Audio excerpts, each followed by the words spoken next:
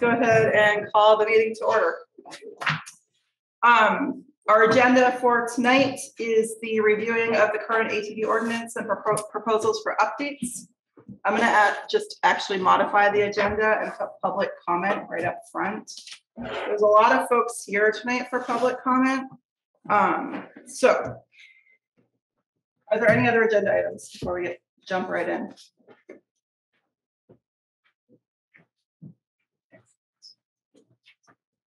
Okay, jumping right in. So, if we run out of chairs, can someone just raise their hand for me? That would be much appreciated. We need to make sure we don't exceed our fire limit, our safety limit. Okay, so tonight the purpose of our meeting is to review the current ATV ordinance, along with whether or not the board members have any proposals for changes to that ordinance. This is a working meeting of the board, and given the nature of discussions, we'll take public comment. I'm hoping to fit it into the first 30 minutes. We'll see how it goes. Each member of the public is welcome to make a comment. Each person will have 2 minutes to speak for public comment. I'll have a timer up here. I'm going to flip my computer over so you can see the timer. Wish it was a little bit bigger. Sorry about that.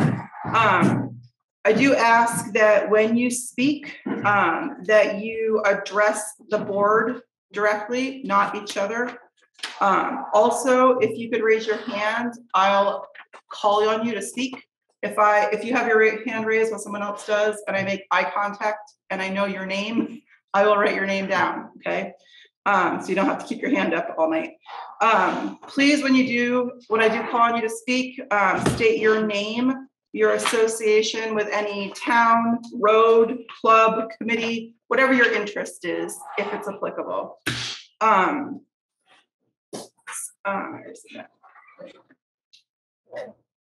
As hard as it may be, when someone makes a comment, please don't respond to that comment. And troublemakers in the back, talking to you. Just kidding, Pastor Al. I missed my opportunities to harass you. So if somebody does say something that you don't like, please just listen. You know, we need to be respectful of each other. We all live in the same community. We're all here to listen. Please listen to each other. If a statement has already been made by a prior speaker, no need to repeat the statement. We hear you, we hear each of you, and saying the same thing multiple times doesn't negate the fact that we heard someone the first time. So, for the sake of time, that would be much appreciated. Again, be respectful. I do have a little caveat here. If things do, get a little out of hand and things do get a little bit heated, tempers flare, whatever the case may be, or me as chair, I'm not being respected in asking you to stop, we will end the meeting. So we will abruptly end. So I don't expect that will be the case, but I just want to state it up front in case we get to that point. And then we are going to have a 3-hour max. So if we're still sitting in this room at 10 o'clock, we're going to call it, okay? We'll do it again another time. Yeah. Any comments from the board? Brian? A request from GMATV, the Green Mountain Access TV, not the ATV Riders. But Green Mountain Access TV has asked that if you're getting up to speak, if you can approach the microphone. It's not the kind of microphone you have to be right in front of to speak into, but those of you in the back probably would not be picked up by the microphone. So the microphone here in the middle, if you can come up, reasonably close to it when you're speaking, that'll help make your voice heard for those watching at home and for preservation. Okay, thanks, Brian. And thank you for putting that well-documented packet together. I know it wasn't easy, so much appreciated. Okay, so that being said, we're going to open up to public comment if anyone would like to speak. Kenny, maybe first up, I'm gonna turn this around just so you can see it. You don't care. Okay, I'm gonna turn it so I can see it then. All right, good. Ken Toronto, Johnson Village resident, also a trail master for Green Mountain ATV riders. I started this mess by asking for the village. I asked for the village for residents, not for the club or Bassett. I'd like to make that clear. I approached prior board about coming down into the village. Can't remember how many years ago. Not the village, actually, to get down from Clay Hill to Gould Hill so we could access Tom Foster's property and the industrial light park across from Bellis. We come out board if we could access the property. Once we got there, they allowed us to come down a small section of Paved Hill to get to Gould Hill. At that time, we also asked, we're right there, can we get the subway, help the business? They allowed that. I believe that went off with no hitches whatsoever. That was 2 or 3 years, I would say. I asked to connect to cross the river, Moyle River. A lot of residents over there that own ATVs and have to buy a trailer and haul their ATV, I don't know, half a mile across the road to be able to access what every other resident can do. Asked for a trial at town meeting. No opposition at town meeting. Board approved the trial period. Several members that aren't on the board actually motioned and seconded to happen. I believe it went off with no hitch and no problems, and we want it to continue. Thanks, Ken. Anyone else?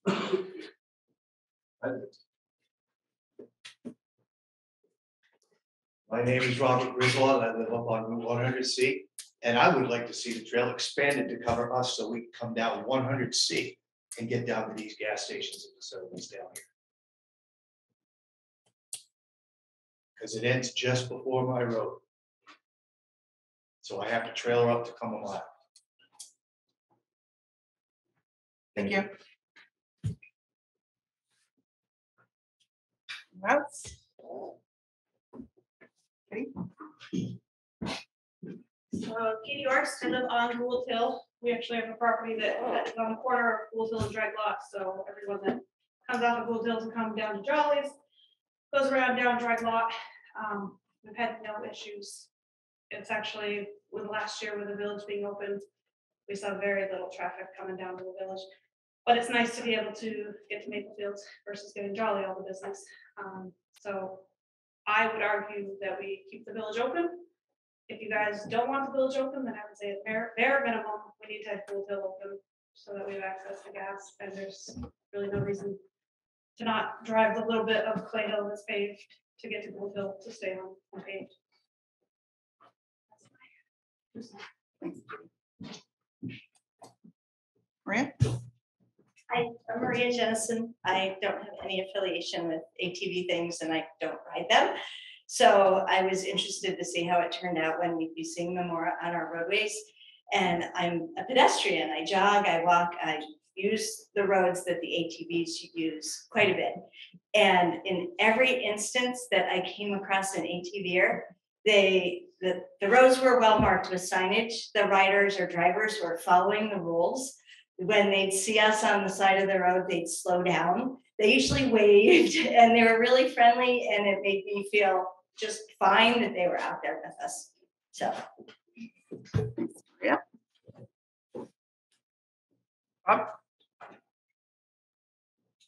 As landowner, absolutely no problem with them. They ask them to slow down. They put all kinds of stuff or slow down signs with the road. They do a great job, and they besides that, improve the land tremendously.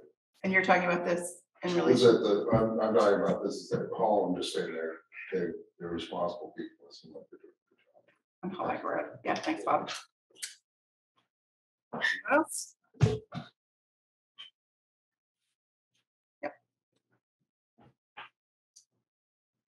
Spencer Liggett, Johnson resident, also the vice president of Green Mountain ATV Riders.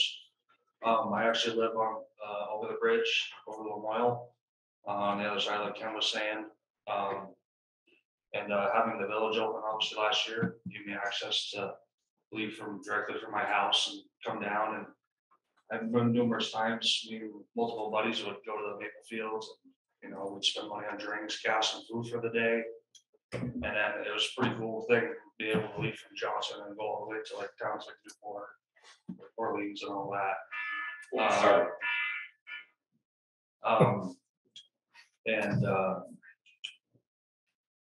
I know that, so we didn't get the town open until I believe like July this past summer. And I know there's been seems like kind of misconception that maybe us as a club are trying to almost hide it, put it down, like not put it out to the public that we were opening. I just want to say that we put it on our local maps, our Riot Command app that most riders download, so they can see that was open. We shared it to other local clubs, like Borderland Ridge Runners, who has over 3,000 members, I believe. So I think it's going to be maybe a little slower traffic till maybe eventually we can make kind of a loop out of Johnson, but that could be down the road, obviously. But I feel like it did help, some local businesses, maybe downtown and stuff. I know parking can be kind of an issue in the village.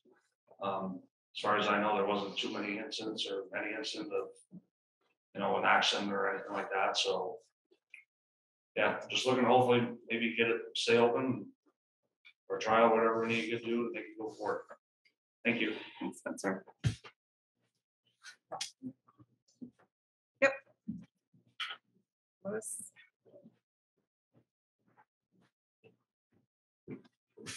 I'm Lois Fry, and I don't have an ATV. Over the years, I've always found that ATVs to be respectful when I've met them up on Cotting Hollow Road and places like that. My concern with the ordinance is that I believe we need to have clarification on enforcement, because as a citizen, I have no sense of who I'm supposed to contact. There's no way I can get a picture. Right now, there's ATVs on the road and periodically up our way, and I thought it didn't open until May 15th.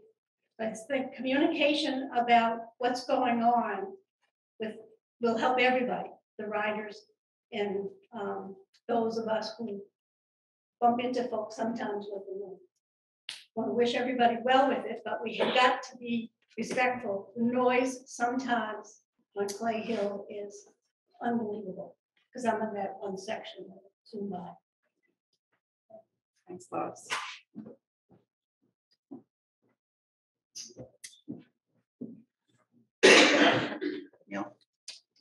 Neil Shepherd up in Clay Hill, where we have a lot of riders, and maybe I'll just pick up from where Lois left off.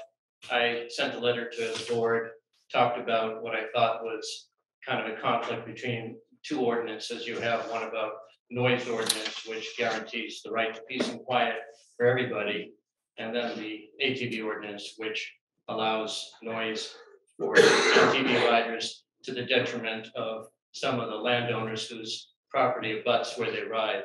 And so I think that's a real problem, and one that I hope you guys will try to address and solve if you can. The decibels of an ATV, I mean, it's anywhere from between 85 to 100.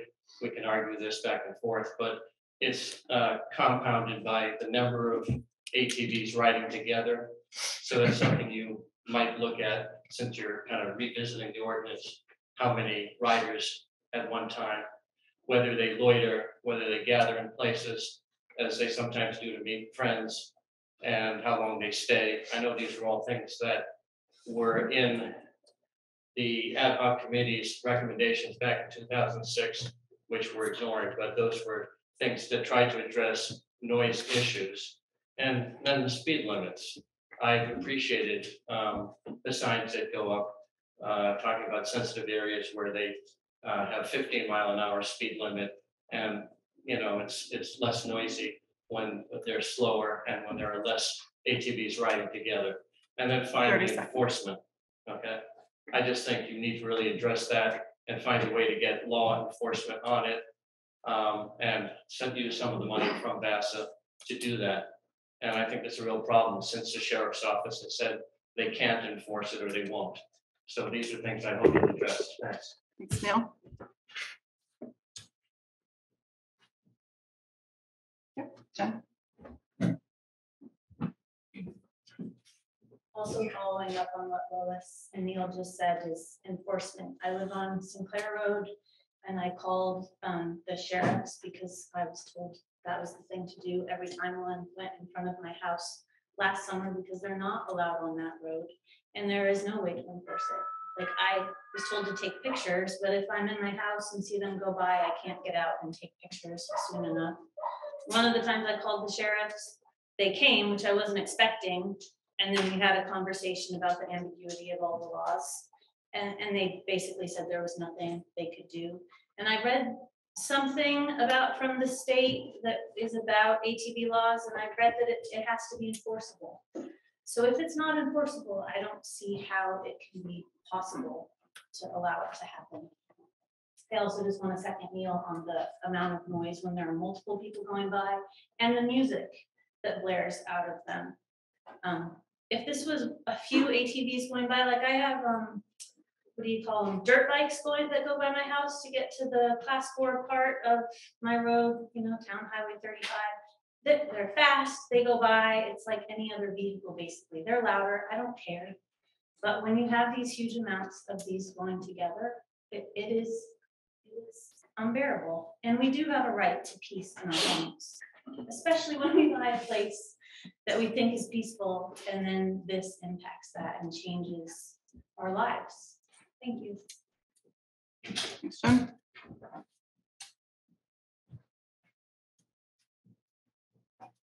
Yep. Thanks, Doug Collins, live in Johnson.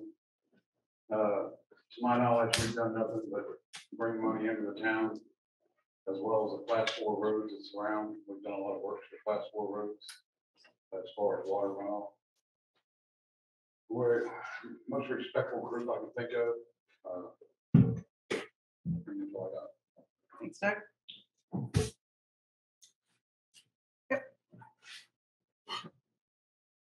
Sue Lovering, I know you don't want to hear the same thing over and over again, but I do want to back to what Lois and Neil and Jen said, perfectly true. ATVs are not allowed on my road, but they're there. And I would point out that if you pay the high taxes to live out in the sticks because you want to be peaceful, you should be able to do that. The other thing is I kind of object to using we spend a lot of money in town, economic development and all of that approach, because buying a sandwich at Maple Fields doesn't make that much difference here. Not as much as my tax dollar does. Thank you. Sue? Yep. Bob, if you could just pull off, let someone else go. Shane? I think Kyle ran up first. Okay, yeah, okay. Kyle? I'm Luce. I'm a business owner here in the village. I live in the village and I'm a former select board member. So when I was on the select board, I was one of the voting members that did approve for the trial period. I did that for 2 reasons. One, I thought on good faith that we were doing that legally, which we have since found out that was not legal. I wasn't aware of that at the time and regret not having asked that question. Number 2, I had faith in this good group of people here, this club, that they were going to truly do a trial period that would bring ATVs into our village and spend money and boost our, our local economy like they said they would, as being one of the major benefits of letting ATVs into the town, into the village. I was suspect when I thought it was very strange when the summer progressed and I didn't see any or very few ATVs in the village and spending money in our village. I then went to a village meeting where it was admitted in a public meeting that that they were purposely laying low in order to get the ordinance permanently changed to open the downtown. I then came to another meeting where it was also confirmed that this was what was actually happening, that the club was telling their riders. 30 maybe- seconds. Okay, maybe not publicly, but definitely privately, not to come into the village, to not cause trouble, so that this ordinance will get changed permanently. So I feel like the wool has been pulled over our eyes, that we've been duped. And that this, this good faith that I had is no longer there. So I just wanted to point that out for maybe the third meeting in a row. Thanks, Kyle. Shane?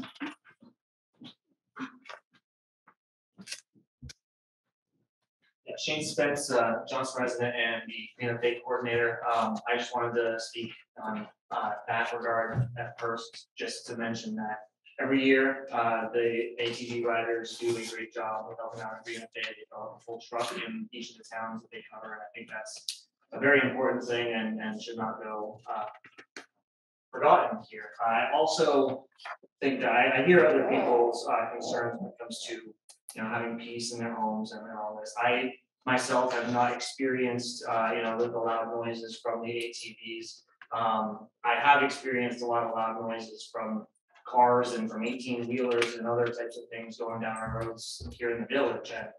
And I wish that there were things that we could do to address those types of things, but I think people have a right to transportation. And if an ATV is the way that people get around rural Vermont, then I think that's something that we need to address and we need to accommodate. It might be that we need some clarification. It might be that we need to come up with a better way of creating a trail system, but I think ultimately we should be welcoming the ATVers into town, and they've been good neighbors so far, so thank you. Shane? Jackie?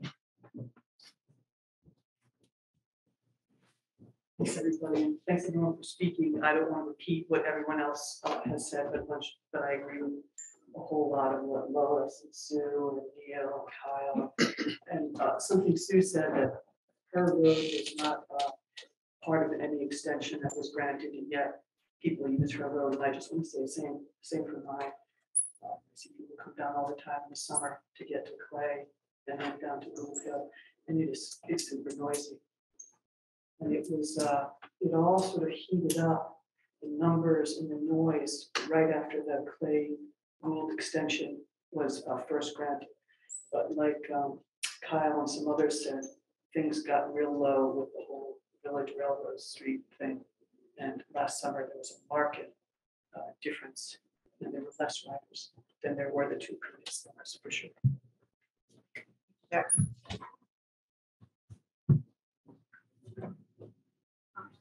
Ken.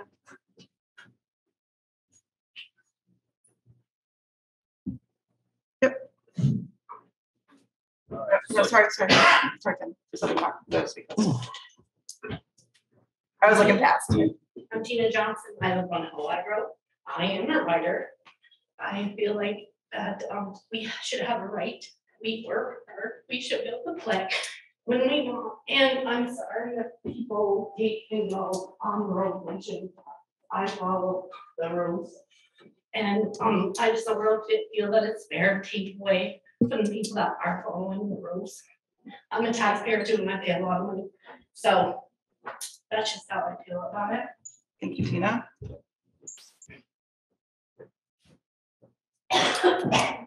Anyone else who hasn't yet spoken? Well, sure. Will Jennison, get property on Clay Hill, and I live on Main Street. So half my life up on Clay Hill before ATVs were even allowed on the roads. Biggest thing I saw back then was everybody's going 80 miles an hour because they might get caught. Now I see it's in the tree stand last fall, had a young kid screwing up, spinning around, stuff like that. I made a call to Kenny. Before I get out of the tree stand, Kenny had already knew who it was, contacted the kid and shoot him out. I think that's kind of being responsible club member, living on Main Street. Shane's comment about trucks and those kids, those four bangers running around with exhaust half hanging off, are way louder than those ATVers were. And if anything, they actually slowed traffic down on Main Street because they're actually doing the speed limit. Whereas I say myself included, probably 85% of people went through 15 are not doing the speed limit. So that's my experience. I don't have any association with the clubs or I got an ATV, I go eat deer, but that's it, I don't wear any trails, so. It's and as a board member, I really think there's a weight to people who are talking about ATVs on roads that are not part of this discussion. You really can't weigh in on that. You're not going to control that when you do a decision here for the road they have been on, or deny the roads they have been on. That's not going to change those roads. So the weight of that is it's disturbing and stuff like that, but it has nothing to do with this decision. Thanks, Will.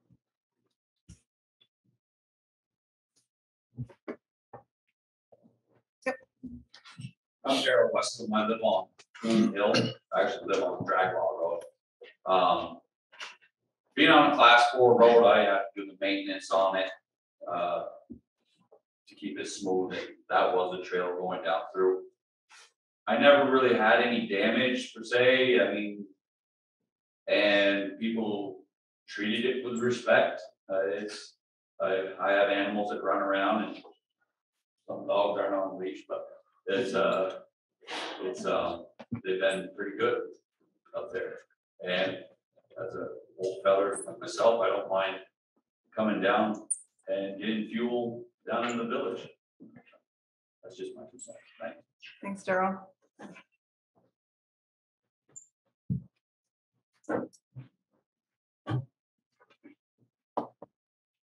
Okay, let's see.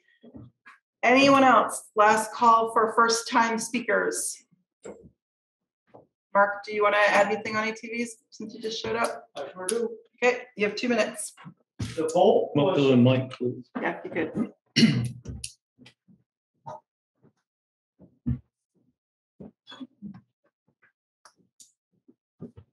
so for me coming in late, the vote was 700 to 300 on ATVs. 500. Well, there's been a few different votes. It depends on what vote you're talking about, but continue. So if the majority of the people are in favor of it, the board should be speaking on everybody as far as taxpayers. I don't know why this meeting's even coming up. Because you guys are all the voice for the taxpayers of Johnson. If the majority of the vote was in favor, then this meeting is pretty much useless to me because you guys should be all looking out for the taxpayers. If you're sitting where you're sitting, it's not your voice, it's a taxpayer's voice that should be counted. I feel. Right? This is your time to speak. We're going to talk about the ordinance no matter what you say. So if you would like to say more, by all means. That's what I want to say. Just you guys are the voice of the taxpayers. The majority of the vote was in favor of them being on Main Street. That's where they should be. I'll do some clarification on what the votes have been in the past in a few minutes, but okay. Thanks, Mark. Anyone else? Okay, Bobby, you're up. Well, I know we're all probably gets heroin addicts. I mean, I had to throw a whole bunch of them out from the laundromat when I came back to town last fall. If I didn't, I wouldn't have slept. It was all night long. They're staying up and they're there. I put up a fuss just like Sandy did on our road. Okay, if they're going too fast, trust me, Kenny heard about it. She ain't afraid to tell you, and that's what you gotta do. And that's what, unfortunately, the cops don't have the money, they don't have the ability to do it. They can't do it, so we have to, I talked to Eric about all this and said, I don't know what we can even do, and that's true.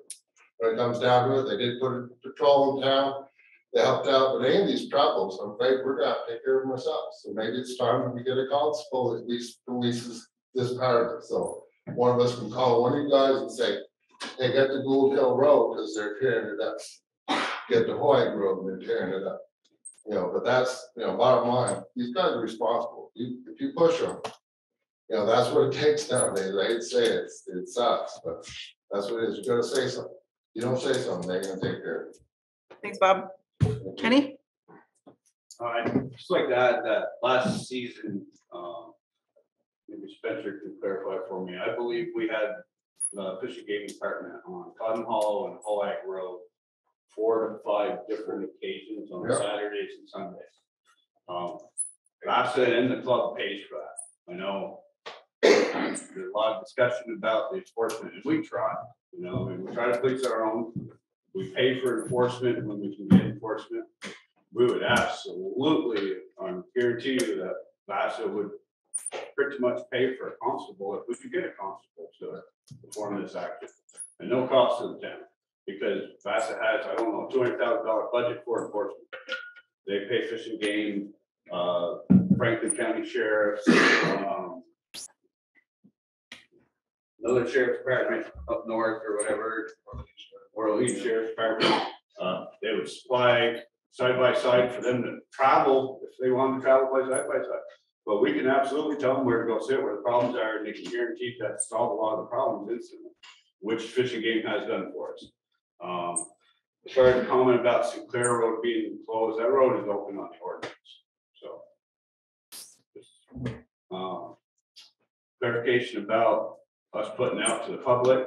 It was on the only things we can do. We put it out on Facebook on our group, 3 other clubs pages that border our area. Ryan put it out on the town's site. Yeah, 20 seconds. I believe it was on front page forum. I don't know what else besides, I mean, if you want me to stand at the green over there and holler a couple hours, I could. Any? Okay, anybody else? We're gonna wrap it up and we'll go to 35 after the hour and then we're gonna cut it off. I'm just gonna refer to this email from Matt Kinney dated November 16th, 2021, when he was a select board member. On a related note, I don't see the ambiguity in the ATV ordinance that you mentioned recently. ATVs are only legal on unpaved class 3 roads. The road in front of your house is clearly paved. And of course, they're not allowed on 100C except to cross in one spot. So when they are going in front of my home. Wait, address only the board. When they are going in front of my home on Sinclair Road, they are not in compliance, to be clear. Yep. Doug? There's a speed limit sign for ATV right in front of our house. Which he also. Okay, wait. Nope, we're not doing this. That is the one and only warning. We're not doing this. Thank you. Okay, anyone else? Neil. I appreciate the attempt to police for the VASA to police the leaders and so forth. And I think sometimes it works and sometimes it doesn't. And if we could spend more money and time on that, that would be better. One of the problems is that in opening more roads and trying to make trail connections and inviting more riders in, it's not just a Johnson crowd, not even a county crowd. It's going to be a larger crowd, and I think it becomes harder and harder to enforce anything when you have more riders coming in, and that does seem to be the goal of VASA to open it up to as many people as possible to have them come from out of state.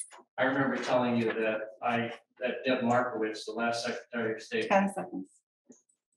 said that we couldn't just limit it to Johnson residents, but I wouldn't mind if you check that with the new Secretary of State and see if that's so. In which case, at least keep it to a town or county-wide riders. Thank you, Neil. Okay. One more speaker, if anyone would like to speak.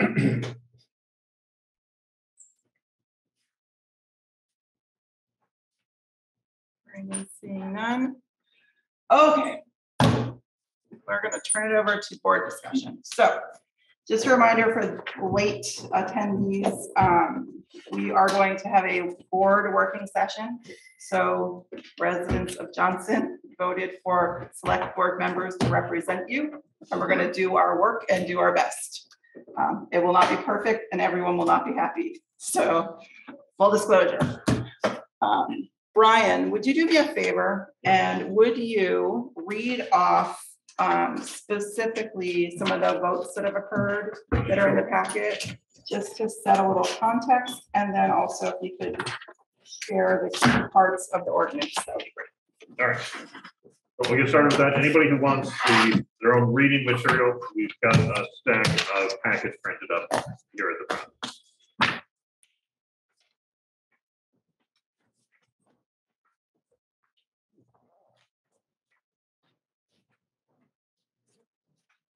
It is huge. I think we killed a lot of those trees. As long as they don't roll the roads.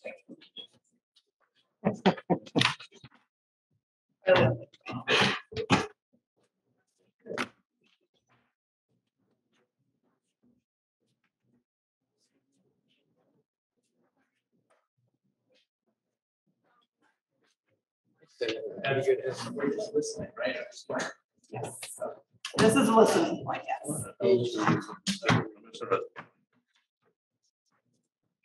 All right, I'm going to start on page 26, which sums up all the votes we've had at town meetings. And it is 3 times. The first time was, first was a result of a petition raised to cause the reconsideration when the current ordinance was first adopted. So again, when an ordinance is adopted, the voters of the town have the ability to raise a petition to cause the reconsideration of a proposed ordinance. That'll be an option if and when we make changes to the ordinance, and that was an option when the ordinance was first adopted. And is that the ordinance we have in place right now? It is. So the ordinance we have in place right now, a petition was raised, it went to reconsideration. So at a town-wide meeting, there was a vote to uphold the current ordinance. It was a voice vote. The number of votes on one side or the other was not recorded. So that's kind of lost to time, but it was enough that it won at that meeting without somebody questioning it enough to ask for a count.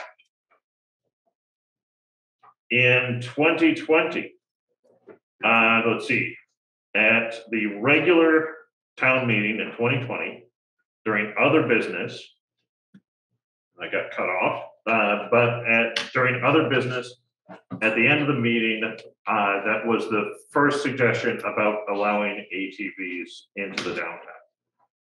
At that meeting, it passed, again, by a voice vote. We didn't count the number of people who had participated in that meeting, but it was raised from the floor, a suggestion of allowing ATVs to enter the downtown. It passed by a voice vote, and that kind of, I think most of you are familiar with the discussion we've had since then about. We shouldn't assume. Yeah. Thank you. So the discussions we had since have been about securing permission from the state to use Route 15 itself, because the town doesn't control Route 15. And the town allowing access to Gould Hill, the rest of Gould Hill, and Railroad Street. Those are paved Class 2 and Class 3 roads, so they weren't allowed by the original ordinance. Can I just make one comment? That vote that was taken, that was raised from the floor, was a non-binding vote, correct? It was. Thank you. The last time it was ATVs were brought up at town meeting was in 2021, which you recall was the meeting, the first meeting that we did under the allowances that the state government allowed for COVID-19. So that was by Australian ballot rather than in person. So the articles that we placed on that was Article 13, shall the select board repeal the ordinance regulating all-terrain vehicles. That failed, a vote of 307 in favor of repealing, 538 against repealing. Then Article 14, shall the select board undertake a comprehensive evaluation of the environmental impacts of ATV use on Class 4 roads in Johnson. That failed by a vote of 390 in favor, 461 against. So besides those town-wide meetings, there have been a couple actions by the board. Before we go on, did you have something here? But just also mention those 2 articles were non-binding. Those 2 were also non-binding. Yes. Okay, thanks, sir. Thank you. Yeah, the first one was a binding vote. The others, the reconsideration was binding. All the others have been not binding. All right, so I'm jumping backwards to page 16.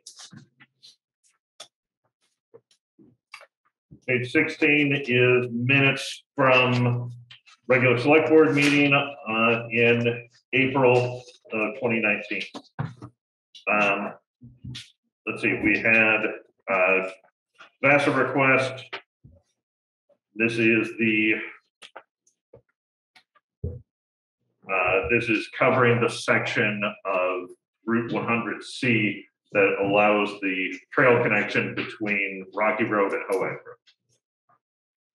So it's a state road, so the select board doesn't really have a role in it, but the state was asking what the select board's opinion on this issue was. So the local ATV riders brought that question to the select board, and we weighed in. Let's see, the motion that passed was to inform VTrans that the town will leave it up to VTrans to make a decision about the VASA request to use a portion of 100C based on the safety of all vehicles on the road, including ATVs. So again, it's not our road. The select board at the time felt that it was not appropriate to have a particular position on the outcome. Next up, a month later, 5/20/2019, was the page 18. That was the request for access to the light industrial park, the Jewett property. In order to reach that property, it was also asked that we allow a paved part of Clay Hill Road between Plot Road and Gould Hill, and the section of Gould Hill up to Draglock. That motion was voted on and passed to allow light industrial park and those two sections of paved road. Next, on page 21, excuse me, on page 20.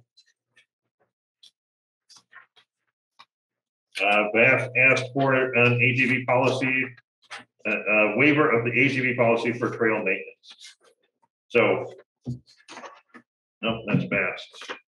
Oh yeah, VAST needed to use ATVs to access parts of their trail network in order to conduct summer maintenance on their winter snowmobile trails. That was also voted on and approved. Then we've got March 16th of 2020. The ATV group, this is discussion about, let's see.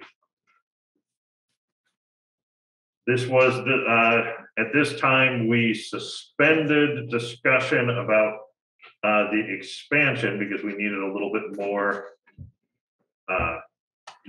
to work on that first meeting that we brought it up. But at that meeting, we did reapprove the annual authorization for use of the light industrial park property.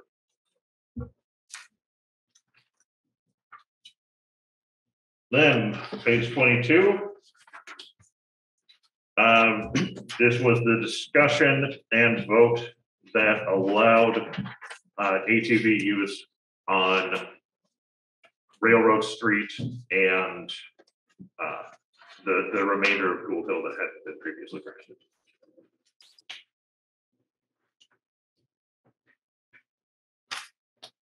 That also passed.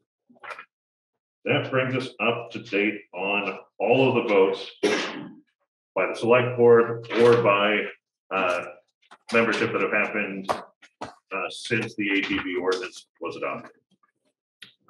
Except that last meeting, sorry, I don't know the date of this new board. Yes. On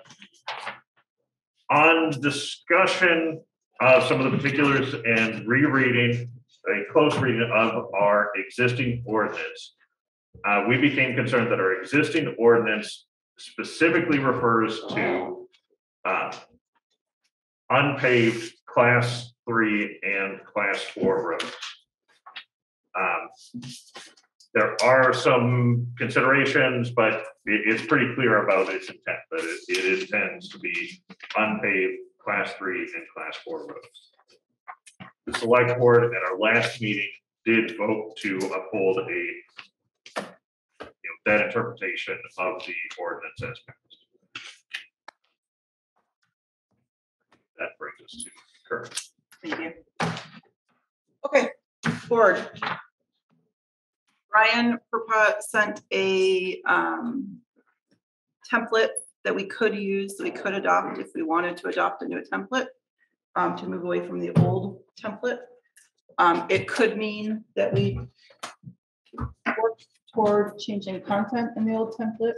It could mean we don't, and we simply transfer content and intent over into a new format. And that's what we're here to talk about. There's a number of other artifacts in the packet to help inform us during the discussions, including some content provided around trail systems. Thank you, Ken, for your help with that. As well as state statute,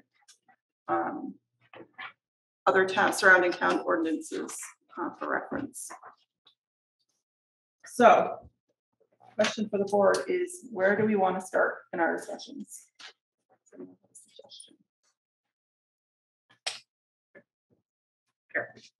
I think there's certainly the current ordinance is recognized issues with it. I think that's well known. I think procedurally what we should do is amend the current wording, and it may be a wholesale amendment, just basically the whole thing, but amend what we currently have for an ordinance to something that maybe reflects something closer to what the latest model ordinance is that's provided by the league. And I think that we might also want to get away from other attachments in the ordinance, keep the ordinance pretty strict to what we want to accomplish. Whether it's opening certain roads or not opening other roads, and not get into the registering licenses and all of those kind of things that we had sort of approached in the original ordinance. And where I'm coming from with this is when we have a speed limit ordinance, we address what we want for a speed limit. We don't say you have to have a registered vehicle, you don't have to have a license to drive it. We let the state laws handle all of that, and that way we wouldn't have to change our ordinance every time a state law was to be modified. So that's sort of my thoughts of the direction that we should go.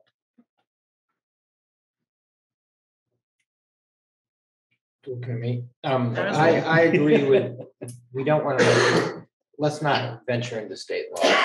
Let's make our ordinance specific to Johnson. If we try and venture into state law, we're just gonna, like Eric said, we're gonna open up a can of worms, and we're dependent on the state to create these laws and to some extent enforce them. People have to be licensed and registered and insured.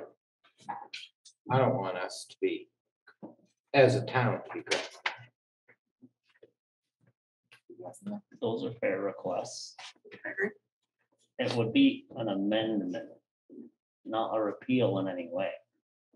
And even the amendment could be voted on, and if it got voted down or repealed, we would end with exactly what we have now. The problem is the previous board accidentally illegally gave permission for Gould Hill and Railroad Street. Which in our last meeting we took back. To correct. At the advice of our lawyer, yes. That's true. Mhm. It would be nice, you know, I hear a lot of comments from other citizens about start and end times. Maybe we define something like that there, or we just leave it to the state.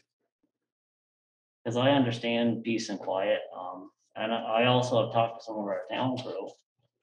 There's been people out on ATVs playing around on the roads, and I don't have a problem with it, but if they get hurt, because we're trying to clear the roads for the rest of our citizens, I don't see a problem with saying that they don't need to be out there in December. And the last part of what you said, During winter months, essentially, kind of defining it so that things are safer for our Do town. we have a season? I'm new. Do we have a season? NASA April has like a registration when it runs out, but there's no current season right now. Are you recommending that we say, I mean, I know there's seasons for other things. I'm recommending a discussion about it. Yeah. Possibly. Maybe keep out of the mud. That might be a good way for both people to win, or ATV people, get trails and roads, and people that are against the noise have, you know, So they have defined period. hours of day, but you're talking about seasons of year, right? Also. A conversation about it. Okay, so far, here's what I have. So far, I have talk about using the league template so that we can fix wording issues. Talk about and be strict to our intent without considering clubs, licensing, registrations, etc., so that the state law drives that regulation. Perhaps defining hours of operation. That's defined. Time of year is not defined. Okay, so you're not talking about modifying hours. I don't see a problem with the hours that are there Okay, now. cool. I just wanted. I was just confirm it's okay. saying time of Seasonal year, Okay, so use. season of year to protect roads and other. which is already resources. there for snowmobiles. Yeah, okay. They need snow, so it's a little different. I know, VAS or snowmobiling is very strict, you know, certain dates, and I don't know their dates, like December 15th or whatever, April 1st, they close them. I'm not sure if ATVs have a similar. May 15th. So there is a state requirement, so that's where maybe we shouldn't be getting into that, because if there's a state requirement already, and that might change. I don't think there is a There's no state. state requirement. There's no state requirement. Oh, It's a club season. It's actually in our documentation. It's a club season, and I think that's different if a club has a season for recreation purposes than the town having a season to protect our assets, essentially. And that's what I think I'm hearing. from- Unfortunately, if they use them more in mud season, we'd be protecting our assets better. I'm serious.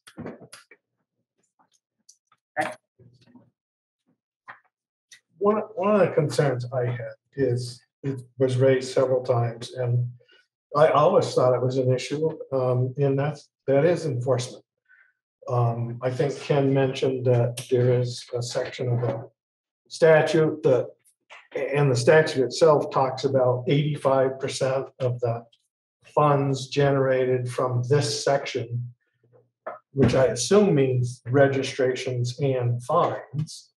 But I don't know that for sure. But anyway, 85% of the funds generated can go to Forest Parks and Recreation and to VASA for trail maintenance. Law enforcement is one of those things. So I'd like to see us candidly put a little pressure on law enforcement. As I understand it, there are other sheriff's departments that do. We've approached. Sorry. That do that. And, I think it's a legitimate question. I think people should have the ability to call somebody and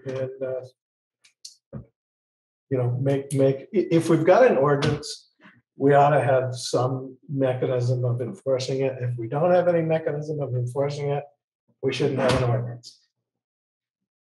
So, that's one of my concerns. And I think that bears some further investigation. I don't know how that plays into redrafting or writing an ordinance, but I think it's a legitimate issue. Another thing I'd really like to see, and again, I don't think this is an ordinance issue, but I wonder if there is some way to work with the most affected property owners to perhaps build some trails, that would go around those, those most affected people. And, maybe those affected people could work with the VASA group. The VASA group could work with those people. There's got to be some accommodation that could be made to address the legitimate concerns of the VASA group and of the people that are most affected. And that's, how does that impact the ordinance? I don't think it does, but I think it's an issue that I've been thinking about a lot, is how can we encourage you folks out there to, as Bob said, believe, come up with your own solutions in some respects. And, maybe there's some room there. I don't know what it is. It's just a thought I've had. That it seems to me that both parties have legitimate issues. ATVs, UTVs are here. They're not going away. The legitimate concerns about people who are affected by them are also not going away. They have legitimate concerns too. Is there some way that we can facilitate the process of getting parties together to deal with those problem issues? That's what I'd like to see. And again, I don't think we can legislate that. I don't think we can do an ordinance that says that has to happen somehow. But yep. Okay, so ordinance related, I hear you and agree with you, by the way, on all of your talk about the community getting together and solving for. And I would certainly encourage whoever wants to have those discussions to go for it. But in terms of the board and policy, I think that's where we need to focus our attention at the moment. And some things we can do and can control, and others we can't. So that being said, to the point about enforcement and having an ordinance without enforcement, what are others' thoughts on that?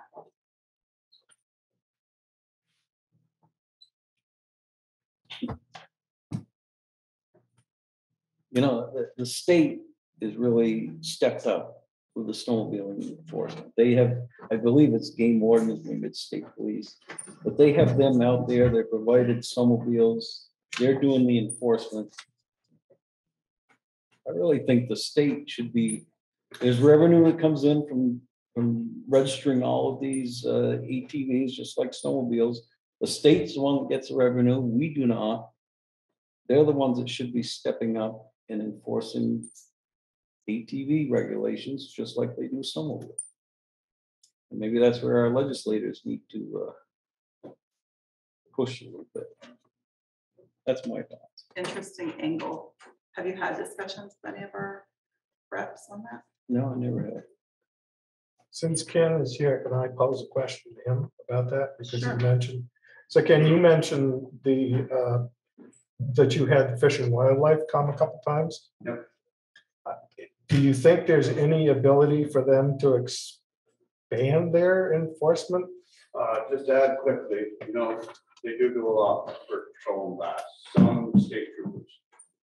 But they're at their down season, if most times over. Our season starts when the busiest season of all is fishing season. So it's harder to get them. We worked with 2 wardens individually. And of course, they did bill VASA for it, but individually to get them in certain areas where we knew we had problems. And their general routine is like Cotton Hollow. They sit on the Johnson Waterville side of it and the top side because there's no escape. They do the same thing on Hoag Road and Sinclair Road, Cooper Hill, other towns, stuff like that. That's the best way we can get them to patrol. They gave a lot of fines last year in other towns, not Johnson, because everybody was actually pretty good. VASA has a lot of money for patrol. we're willing to help. We just can't get anybody to do it.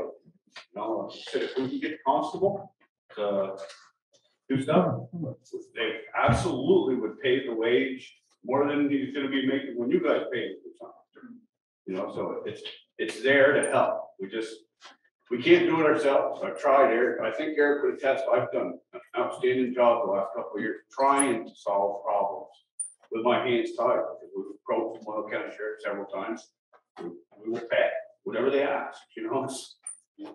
We don't need them on the ATV. All they can do is just, that time just drive you around, just like when you sit over here this evening when we all pulled in here, he said the sheriff's department, everybody slowed down. So Ken, that's an important point about the sheriff's department, and I think we all feel that, no matter what our positions in all of this. BJ, as constable, since your name was brought up, do you have? Actually, it's kind of funny because a couple days ago, I actually emailed Brian.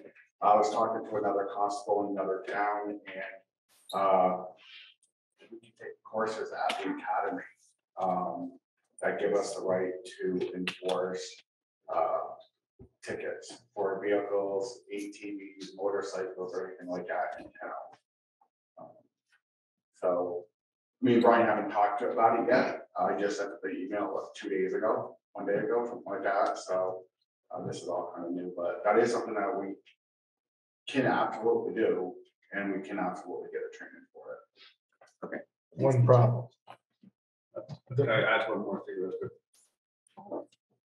The town of Johnson in the past has restricted the ability of constables to perform law enforcement services. So if that becomes an approach that we talk about, it would require a townwide vote to reinstate the authority of constables to perform law enforcement services. We as a board may be able to expand or restrict their duties, but I think we were given that from the voters' authority. Okay, we'll take that as an action item Yeah, to it's follow an up on. offline discussion. Something we can follow up on, yeah. Something you did in the past. Well, the voters did. authorized many years ago having constables appointed versus elected, and that way we could determine what their duties were. I thought they specifically voted to rescind or restrict law enforcement. I think we should table this, Something though, that and do may some fall. research on it. 'Cause I don't think we're gonna resolve it tonight, Yeah. and I have an action on it, so we'll follow up on it. And Brian, if you could add that to your list. I'm gonna ask you to delegate to Lydia. Okay, cool. I think there is a good discussion around enforcement that we as the board with VASA have got to dig into. Because this reminds me of when snowmobiles came in the 70s. It was just the Wild West, you know, and then VAST came, they got the trail system worked out, and like Duncan's idea, maybe they places that they can avoid, you know, with off-road trails or something. I think that's a good point, Mark. Does anyone from the board have an interest in creating a small group to explore? And by creating a small group, I actually mean creating a small group with board member representation and probably others too. I think to have some stakeholders in this. To dig into enforcement very specifically around ATVs. Did I understand you say a specific issue of looking The at specific enforcement? issue of looking at enforcement. Are you thinking about it? I'm supportive of the concept, but I'm not volunteering. If that's what you're asking. All right. So board members, I have a request of all of you is to seriously consider somebody who would be willing to dig in. And then if anyone listening to this is interested in it, please reach out to me and I'll put a group together. Can we wait until we hear back from Brian on constables? Yep. I was thinking that answer would be important for that group to. Yeah. Yep, sure. I hear interest. So absolutely, Eric. Okay. Let's see. Enforcement, we're gonna table that one. Got it. Do we want to look at the league ordinance wording and see if we have specific concerns about that? What page is that at? I think it's the very last. See, I'm on 52, 53.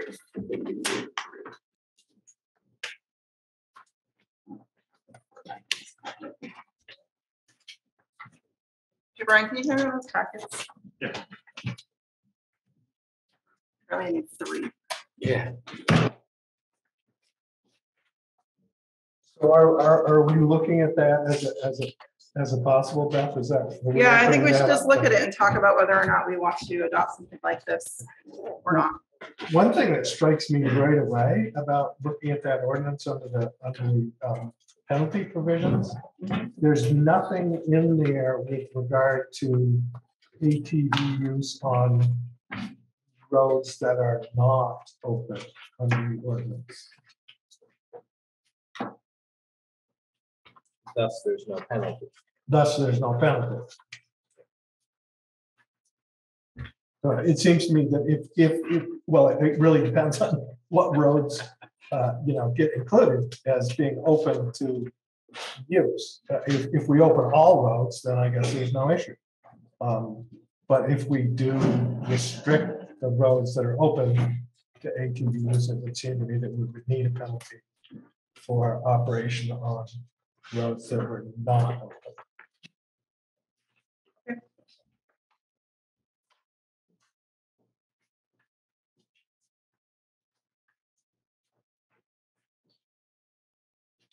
At least in this model, they're not even identifying highway classes. It's just any town highway open must be posted.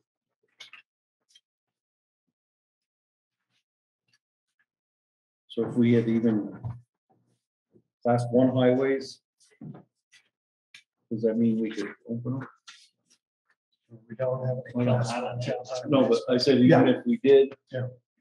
So I wonder if that's why, like, some of our surrounding towns list all of the roads that are open to ATV usage. I have noticed in the past. But the problem with that is if we're gonna change the routes, then you'd have to change your whole ordinance and go through the whole process. It's better to have it identify, I think, a class of highways that we will open, and then it wouldn't have required changes every year with the ordinance. If we change the trail system or the open highways. And while I don't see a problem with opening, obviously, class 4, but class 3 paved and unpaved. But I would, on class 2, I'd want to have a little bit more restrictive where maybe for connecting trail systems, a class 2 would be available, for example, like Railroad Street. But I wouldn't want to see ATVs going back and forth on Hogback. It's a 50-mile-an-hour highway. I wouldn't want to see that kind of class 2 opened up. So right now, I just want to make sure that, hear you, Eric. That's the first thing I want to say. I understand what you're saying. Right now, our ordinance does not allow for paved class 3 roads. Right. And you're suggesting you want to see us talking about that? Yeah, that would take care of the access to the down Gould Hill to a little section of Clay Hill to Gould to Jolly's. That section of Clay Hill class 2. And that's class 2, and that's where, again, we'd want to have that ability on certain sections of class 2 that could be open. All of Plot Road is class 2 also. And all of Plot Road. But it's not, most of it's not paved. It's not paved, but it's class 2. Yeah. So if we're going to talk about changing content like that. I don't know, I mean. What was your question, Mark? I'm wondering if you're thinking of opening up all class 2 roads? No, I don't. I wouldn't like to see like Hogback, which is a paved 50-mile-an-hour. Right. Class 2. Clay Hill down to the village. But getting access into the village with Railroad Street or Clay Hill, I can see where we would open those up. So basically what you're thinking is we're gonna pick the roads. Not Hogback, but Clay Hill, not Sinclair, but other, Right. just pick Well, up there, huh? I'd rather see us not picking. I know, that's what I'm Because- thinking, but you're headed, you say that, but then I get the sense that you're But- picking. Well, you could do paved class 2 highways not exceeding a speed limit of X miles an hour. are open. Way to do it. Yeah. That somewhat ties to our speed limit ordinance, but if we said no paved class 2 highways in excess of 40 miles an hour speed limit zones, that would take care. I could see hogback being dangerous. Because it's a point, I can't even believe the study from the state came back to 50 miles an hour. But that's a different conversation. That would be a way to not name class 2 highways. So we jumped from talking about structure of the thing to actual content changes. And I'm hoping we can go back to content of the model policy before getting into discussion about specific roads further. But the reason I brought that up is for content, because in the model, they really don't even spell out any. So in the model, like in first page, on page 54, it talks about open town highways to ATVs. That's essentially the section that we would need to specify, I believe. Second section. Yeah, I think that is the section I would imagine we would expand upon if we were going to get specific, right? Yeah. Well, even to model what we have right now, we would need to expand that. In terms of the content, I understand and appreciate Eric's comment with regard to not wanting to get into the weeds on spelling out what requirements we're going to have. But I think that at a minimum, any ordinance should have reference to the state statutory requirements for registration, insurance, etc. And if we refer to the state statutes, we don't necessarily have to change our ordinance anytime the statute changes. So there is reference We on just have that a carte first in the blanche. introduction. That's the right reference items. On which, the model ordinance? Yeah, the model ordinance and introduction, Where it's a website. page 53 in the packet. The very first. Oh, but that's not part of the That would be model part of the ordinance. ordinance that we adopted. But on page 57 is where the ordinance itself begins. Yeah, the And ordinance itself underneath is not. authority, it does say, it does reference the parts of the state statute. We probably could expand on that if we wanted to say that, the state, our ordinance applies in this capacity for these parts, and state law applies for licensing or insurance and et cetera. When I read that section, Brian, I think that is more related to the authority to adopt an ordinance under Title 24 and Title 23 specifically refers to the fact that the town can adopt an ordinance to enforce the provisions. Well, 23 VSA 3501 in theory could be added to the other references here, right? Yeah, and that's kind of more what I was getting at. It's not that this might not sufficiently cover what you're asking for, Duncan, but this might be a good place to insert that language that we cover this part and state law applies for the other part. Yeah. Yeah, I just think somewhere we ought to have some mention of the statutory requirements, as an enforceable item in our ordinance. That makes sense. Mhm. I guess I agree with Duncan. I don't think it's critical, but I mean, it's the state law supersedes everything we're doing. It's actually listed in section 3D about definitions. I don't think it's very explicit anywhere that state law about licensing and insurance applies, but it kind of has to apply to state law. Right. So Ignorance of the law. So it's is not- incorporated Yeah. by reference. I think you're right, Beth. It's incorporated by reference. Looks like in section 4, with their recommended ordinance, that you would identify specific highways, actually. Yeah, and sections, yeah. So what Eric's referring to is it says, if highways will be open to ATV travel, insert the following language. The following town highways shall be open to ATV traffic.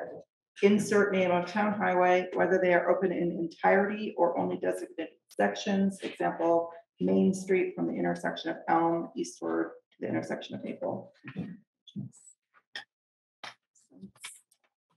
Means you ever wanted to change it, you gotta do But an that's, ordinance change. that's where the structure that we're talking about, that you could just write class 4 town highway. Right.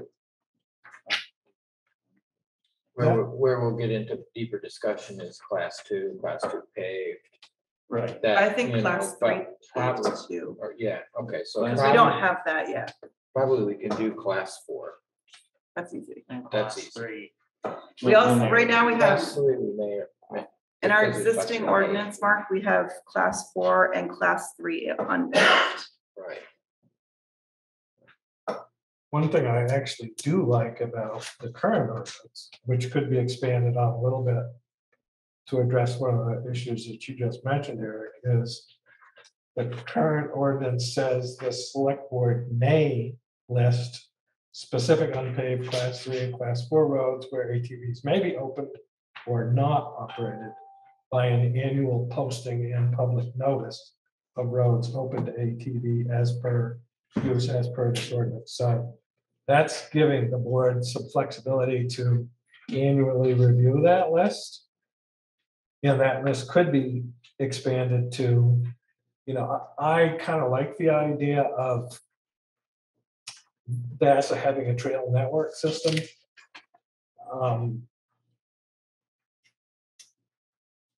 And if that involves unpaved class 3 and class 2 highways, I think we should at least consider that. And that sort of annual revisiting could give the board some flexibility in that regard. So we don't get into the situation we got into by accidentally illegally opening roads that shouldn't have been open according to the ordinance.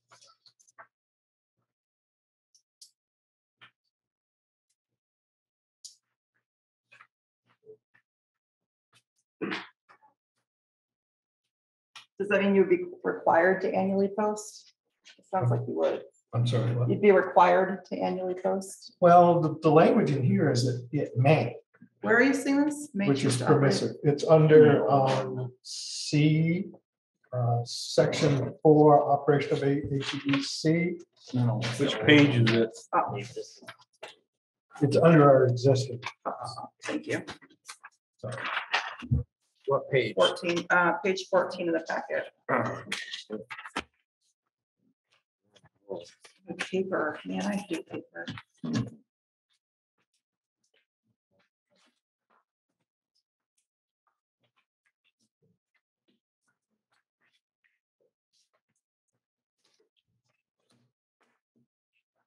Okay, say that again, section 4B.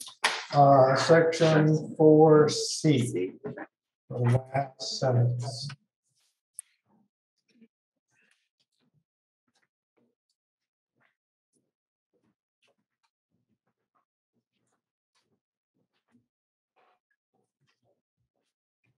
And that last sentence is class 4 town highways as identified on the town highway map. The select board may list specific unpaved class 3 and 4 roads where ATVs may be operated or not operated by an annual listing and public notice of roads. Okay. So I like that. That wording is pretty specific. You know, that wouldn't, that as written, it wouldn't allow, and in fact, that's probably the basis of a legal opinion, is that the ordinance is specifically saying you can't open anything that's not an unpaved class 3 or a class 2. I mean, a paved. I mean, a paved class 3. But if we had expanded that language a little bit for the classes, the rest of this language, where it may list specific paved or unpaved class 3, class 2, class 4 roads, that would capture everything where we could open. We might have to post it, but we could open up certain highways or close certain highways every year and not require a full ordinance change. That was my thought. Yeah, yeah. That's where you guys made the mistake with that clause right there. Yes. Right. One of the mistakes. Yeah, pretty much. It wasn't 3E. I would like to get an opinion about using a road posting like that. That's not really in line with the recommendation that they provided. So I'd like to bring that up to, the league about, would that be allowed? Using that language. Yeah, using the language of, we're gonna provide an annual posting. And so our ordinance would say the roads allowed are the roads listed on the annual posting. Does that work or not? So Brian's gonna check with the league on annual posting. And that doesn't specifically. Yeah, I'm perfectly fine with that notion. The only caveat that I would have is that in my experience, the municipal assistants attorneys tend to be pretty conservative in how they interpret things.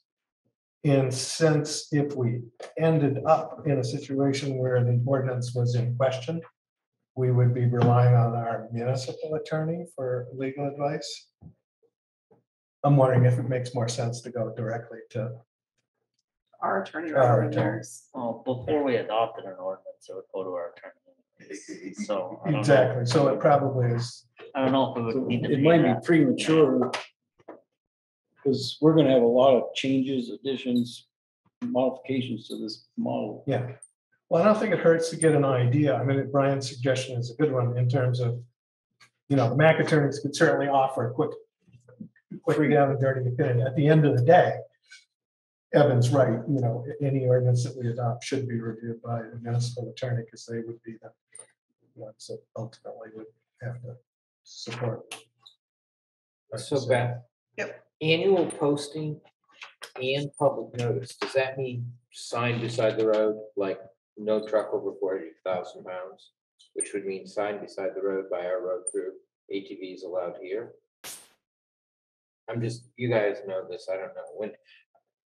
Or as annual posting, we put something on Front Porch Forum, but that's public notice. So annual posting means. And I think something it different than public notice, right? Sign beside the road, which to me sounds like a pain in the rear for the road crew to go out. Yeah, I don't envision it as being bad. I envision it as being a listing of all roads and providing public notice that the select board has made that listing, which would give the public an opportunity to comment on, those roads. being- So we should define change that posting to something. Yeah, it should be. Should be public notice or public posting, but not, I have this envision of. Yeah, that language might be a awkward. public list Yeah. and public Yeah. notification. Public notification. I think we should add whatever we end up settling on, we should probably make sure, and I will do this. I'm kind of anal about this kind of stuff, but we need to make sure that the definitions are, I like definitions and contracts. And I think that to that point, we should put, if we're using terms like postings, we should put that in the definition of what we mean.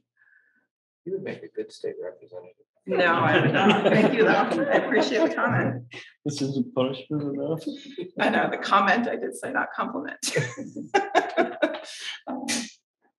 It's all in the definitions, it really is. It is, yes. I just find myself wondering, listening to you guys, if it's an annual posting, does that mean that it could not be changed during the year, or would you want to give yourself the ability to amend the list during the year? Good question. Yeah. Is it annual on starting with the date? I think that if, past ordinance? well, if we're talking about an ordinance, I think we need to be really careful about what that means, because an ordinance has due process assigned to it. And if we're changing the content of a posting, aren't we changing the content of an ordinance if we change that listing in any way?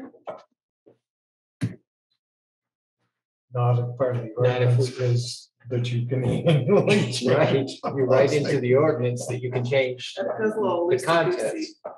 And I think that could be the point that Brian's concerned about is that a legitimate exercise of an ordinance? I don't know the answer. We did it before and that was reviewed. That was reviewed by the town attorney at the time. Opinions change over the course of time. Yeah, give ourselves carte blanche power, write it on paper, and we have it. Should go to Washington DC with this mentality. Ken, I apologize, but I don't want to take public comment because then I have to open it up. I was just gonna give you. We did just take public. I didn't know if she had something for question. It was a good question, but it was public. Yeah, I guess that's a little cheating. It was a little cheating. We'll let you abuse your power that time. Okay. So focusing back.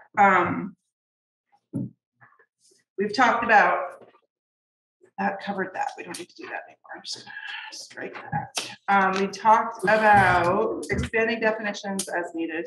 My favorite one. We talked about whether or not building out section 4 to include current language from their existing ordinance about C2, which is on our existing, which section 4 C2, which is the class 4 town highways identified, blah, blah, blah, blah, with the select board may provide a list essentially. And whether or not that is suitable, we just talked about that. I feel like we should get clarification on that. I'm not super comfortable with allowing us to change a list personally, but we should probably get clarification. Also on page 58 of the packet, in section 6, it talks about time of operation, and Evan brought up season earlier. So expanding out season very specifically. I think that's gotta be a given season. I mean, because some of these trails are running over vast trails. You know, so there's this vast has a season. Clearly, you don't want ATVs running. It's maybe I'm wrong. At the same time, snowmobiles are running. Yeah, I don't know the answer to that. You know the answer to that? I would suggest that we work with perhaps Ken and Vasa on defining what would be a reasonable seasonal limitation. Yep, that sounds perfect. And just for reference, Ken has told the board this many times.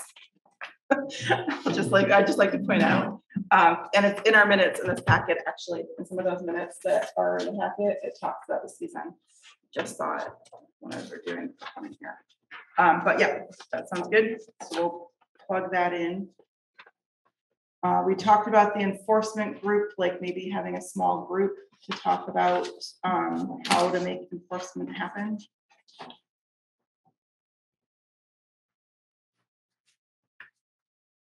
Eric dipped his toe into maybe being interested. It's like to say publicly. There's too much time with his retirement. And what else? Those are the notes I have so far on what we have in front of us. Did you get the penalties as Duncan talked about? For defining penalties for Page 58. highways that are non-open? Yes, thank you. I did not write that down. You covered everything pretty quick. Yep. That's something within our power to actually set fine penalties. Yes, on our ordinances. I think there might be a couple state statutes that give us some kind of guide rails to stay with it, but. Yeah, I think the state statute prescribes an upper limit, at least, of what the civil penalty could be. We'd be having forfeiture. Our current fine structure is, It's right here. 200, It's on, 500. actually, it's on page 59 of the, on 59, section 9C. It talks about enforcement officers authorized to recover civil penalties for the following violations as set by the state of Vermont. Operation along a highway that has not been open for use by the select board. Operation within a public cemetery, and operation on a sidewalk that has not been open for travel by the select board. Fair enough, that answers your question. Does it say what what penalties actually are? No. We would have to set that I think we Yeah, have to that's set what I that. thought. Yep. But We'd said it of before. course, this is our current ordinance that we did. But, you know, something that we want to probably be sensitive to is time of operations, day, time, night, time, opening and closing season, the fines. Where appropriate, we should probably try to be consistent with neighboring towns so that if there is an enforcement of a state level, they're not having to lug around a whole stack of different ordinances and having different fine structures for different towns and different hours of operation. It would save confusion if it's, you know, consistent. So we must want Brian to find out what other towns are. Not so much. You had requested me to find out what other towns have. I've been able to get a couple of them, our neighbors ordinances, which are included in the packet. And I've got requests out to the others. Quite a few don't have an ordinance. Okay. And some of them used our ordinances and model too. That probably only becomes a real issue if, it would become a bigger issue if we had a single entity that was enforcing everybody's rules and regulations. And we don't. Be nice if they were the same within the county. It would be. Yeah, so that the. That's one thing that Roger always told us, is that he would appreciate it if our ordinances were similar.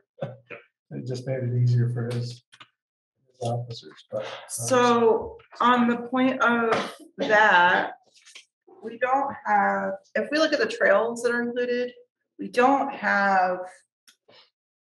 Okay, I shouldn't say this as concretely as I'm about to say it. I'm not sure, I know we connect to Hyde Park, and I know we connect to Eden. And I feel like we connect to Waterville. Good job on my homework. So those are the most important that we would feel like, because they would be in surrounding towns. And if we take that a step further, the towns that we contract sheriff's department services for with a shared, well, a similar contract, not the same contract, are Hyde Park and Wilco.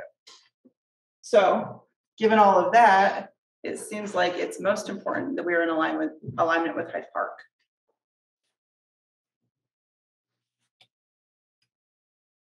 For what that's worth. Or they're in alignment with us. Or they're in alignment with us, yes, but I don't think they have ATVs on their anticipated agendas, at least not that I've heard of.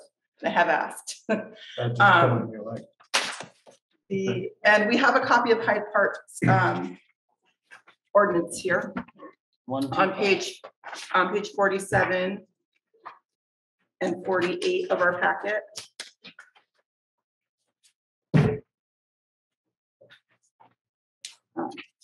So for what that's worth. And that is pretty, it looks like they actually used the model. It's pretty close. It's not exactly, but it's pretty close to the model. It looks like they deleted a bunch of stuff, but.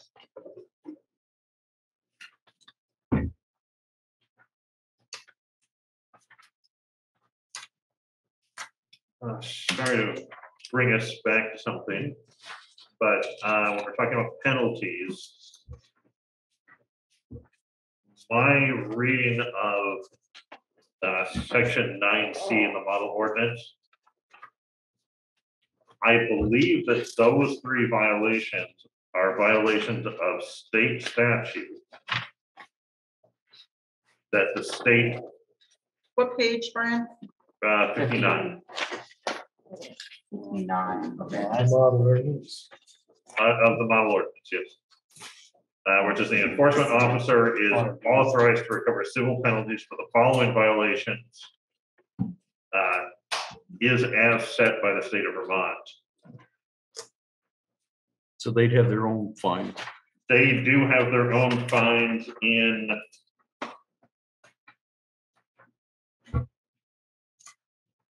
subsection 3506.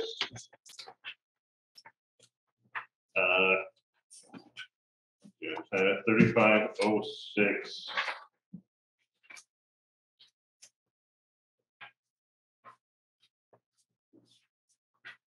B13, which is on page 8.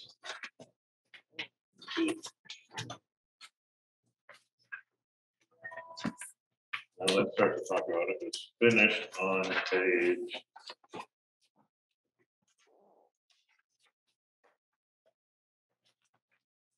At 3507, sorry, 3507 on page 10.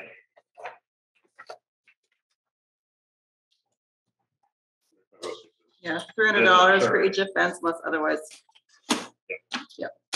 So I think that part of C is us claiming that we're going to, would be us claiming to enforce those violations of state statute.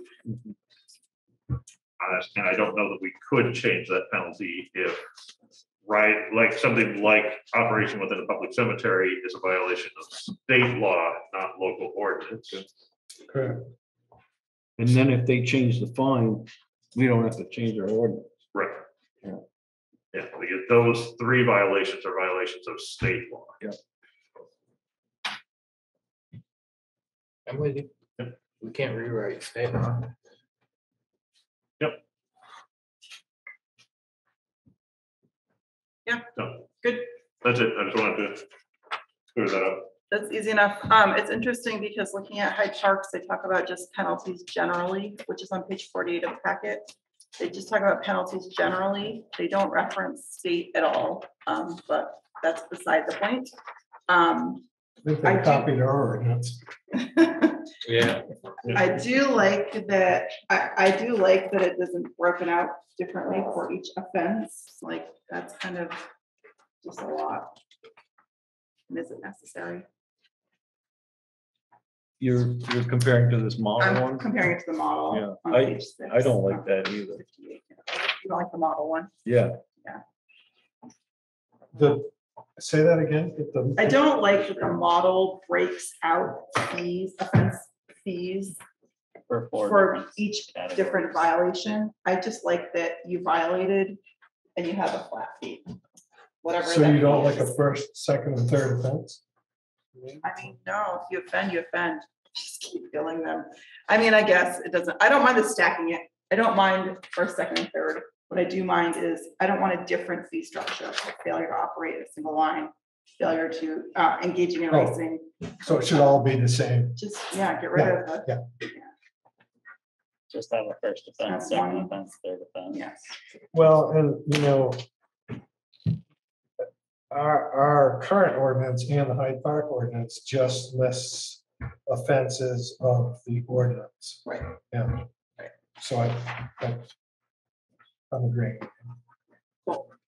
Sounds like generally folks Sorry. in alignment there.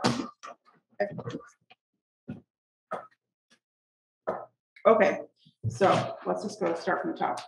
Authority, purpose, definitions. Highways open.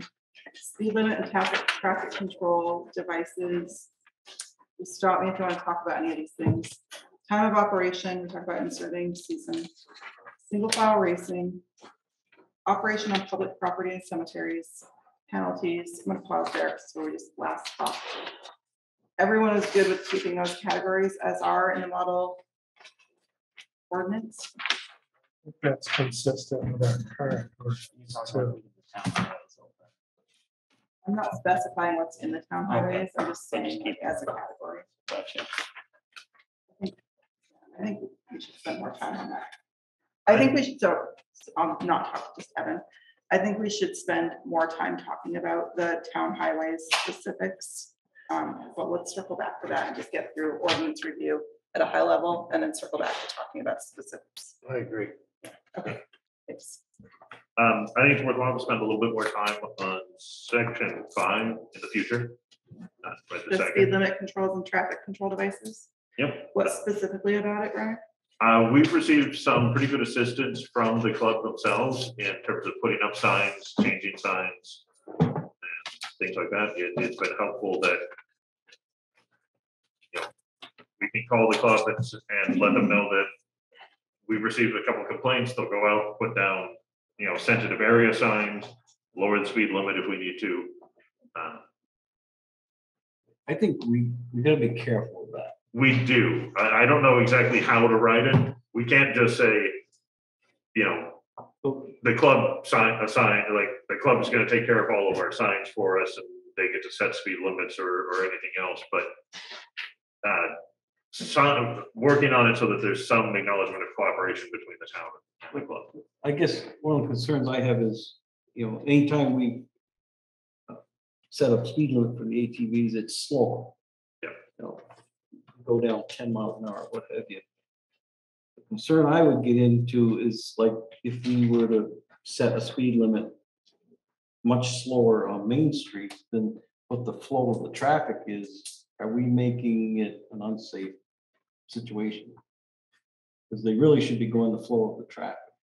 Yeah. Unless there's some reason we wanted to slow them down, but I think we need to be careful with that. But that would bump up the speed limit on class 3 dirt roads. It would, but of course on class 3 dirt roads, there's typically not a lot of traffic.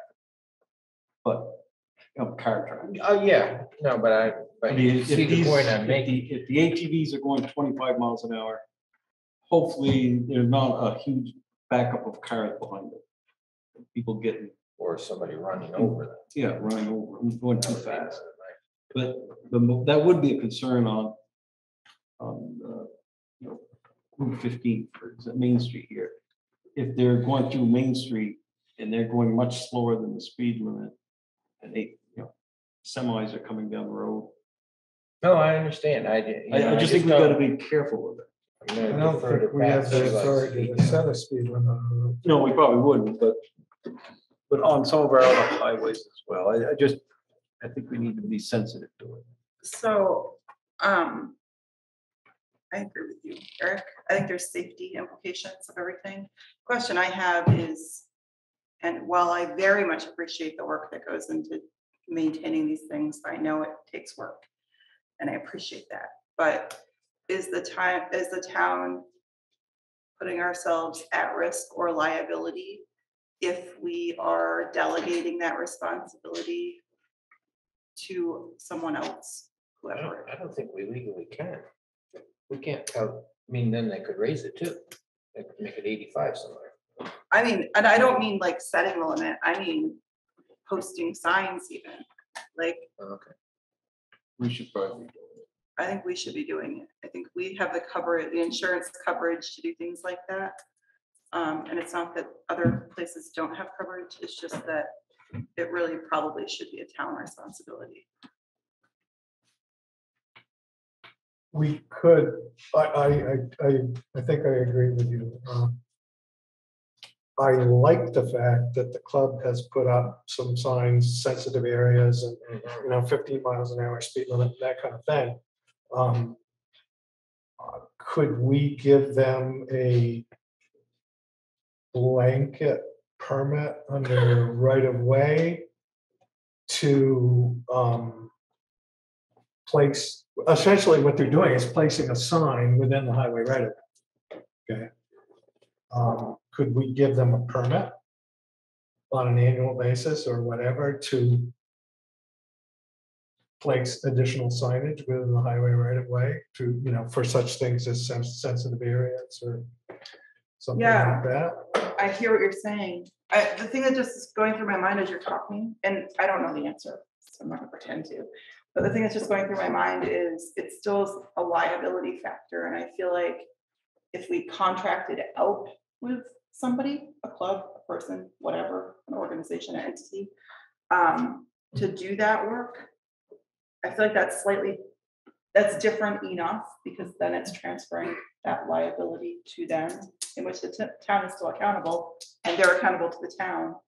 But it's not the same thing as giving them a permit to put up signage that is about safety and regulation. So you would be more comfortable if the club were to continue to do it, paying them? I'm not saying contracting doesn't mean you pay, first of all. And I'm not talking about the fun part of it. I'm just talking about the liability part of it. Understood. The risk And management. when there's transfer of money, there's transfer of liability through contracts and yada, yada, yada. There's liability right now. I mean, I sort of think that what's happening right now is less liable for all of us because their signs are suggested. They're not the law. I mean, the sensitive area, the 15, that's just a suggestion. We may be liable to the extent that we're turning a blind eye and allowing signs in our right of way. But we have speed limits here in our I ordinance. understand that, but there's sensitive area 15 miles an hour is just a suggestion that they're doing, which is appreciated, I think, by everybody that. Which suggests that it's not enforceable. It's certainly not enforceable, but do we want to even get into making us owning the signs, us or the standardized signs? I'm a little more like, I think keeping it right the way it is and turning a little blind and eyes this microphone will let me. You're on camera too, by the way. But you know what I mean? If you start talking about liability, Beth, we can go down this a long, long ways. I don't think that in my short term coming to every meeting, I believe there was only one time when they wanted to remove a sign that was town owned. They didn't because they didn't get permission from the board. We can go down the liability thing and stuff in a right of way, but we're gonna have a lot of residents moving fences and junk cars and what have you if we start going down this for signs.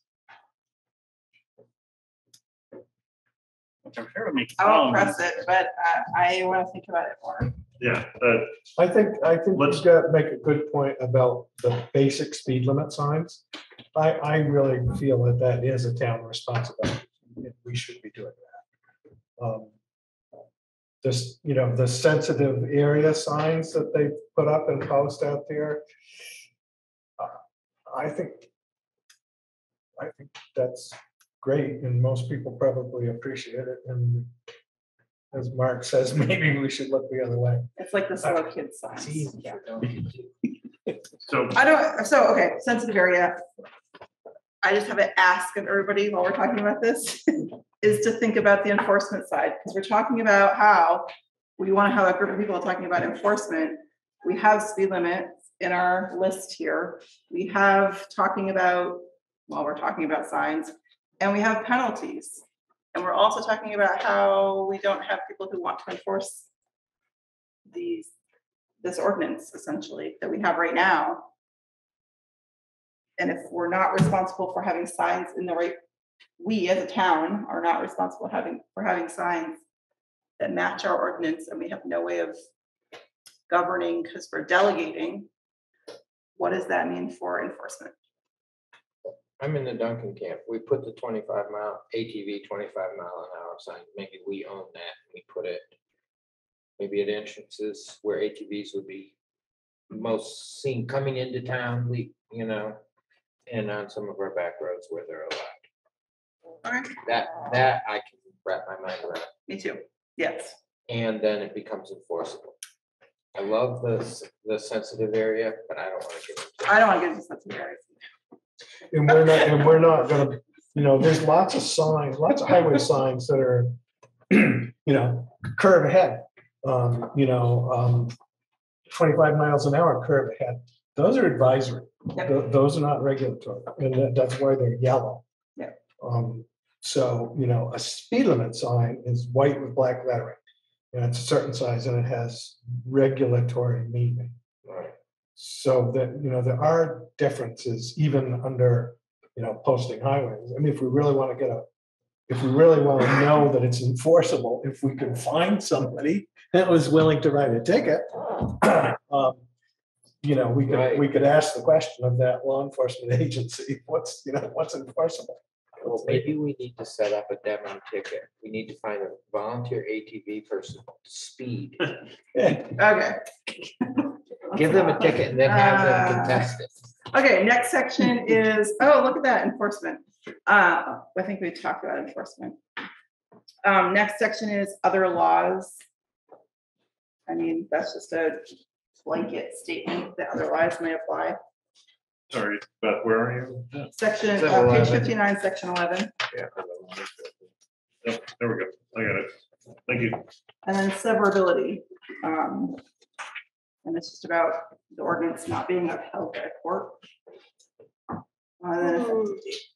I have a suggestion that we might want to at least think about, and maybe it's something that Brian could look into with Lee as well. To your point earlier, Adam, if the select board adopts an ordinance and the petition is filed to repeal the ordinance, and the ordinance is repealed, you're absolutely right. The ordinance that we have in place right now remains in full force and effect. Conversely, if the ordinance is upheld, we want to make sure that the amended ordinance controls, not the prior approved ordinance. Well, so usually an ordinance has, when you amend an ordinance, there's usually a clause in there that says, if approved, this ordinance supersedes any other prior approved ordinances. There ought to be some, I know there's some standard language that can be put in that we should have. I'm surprised it isn't in this one, actually, their model one.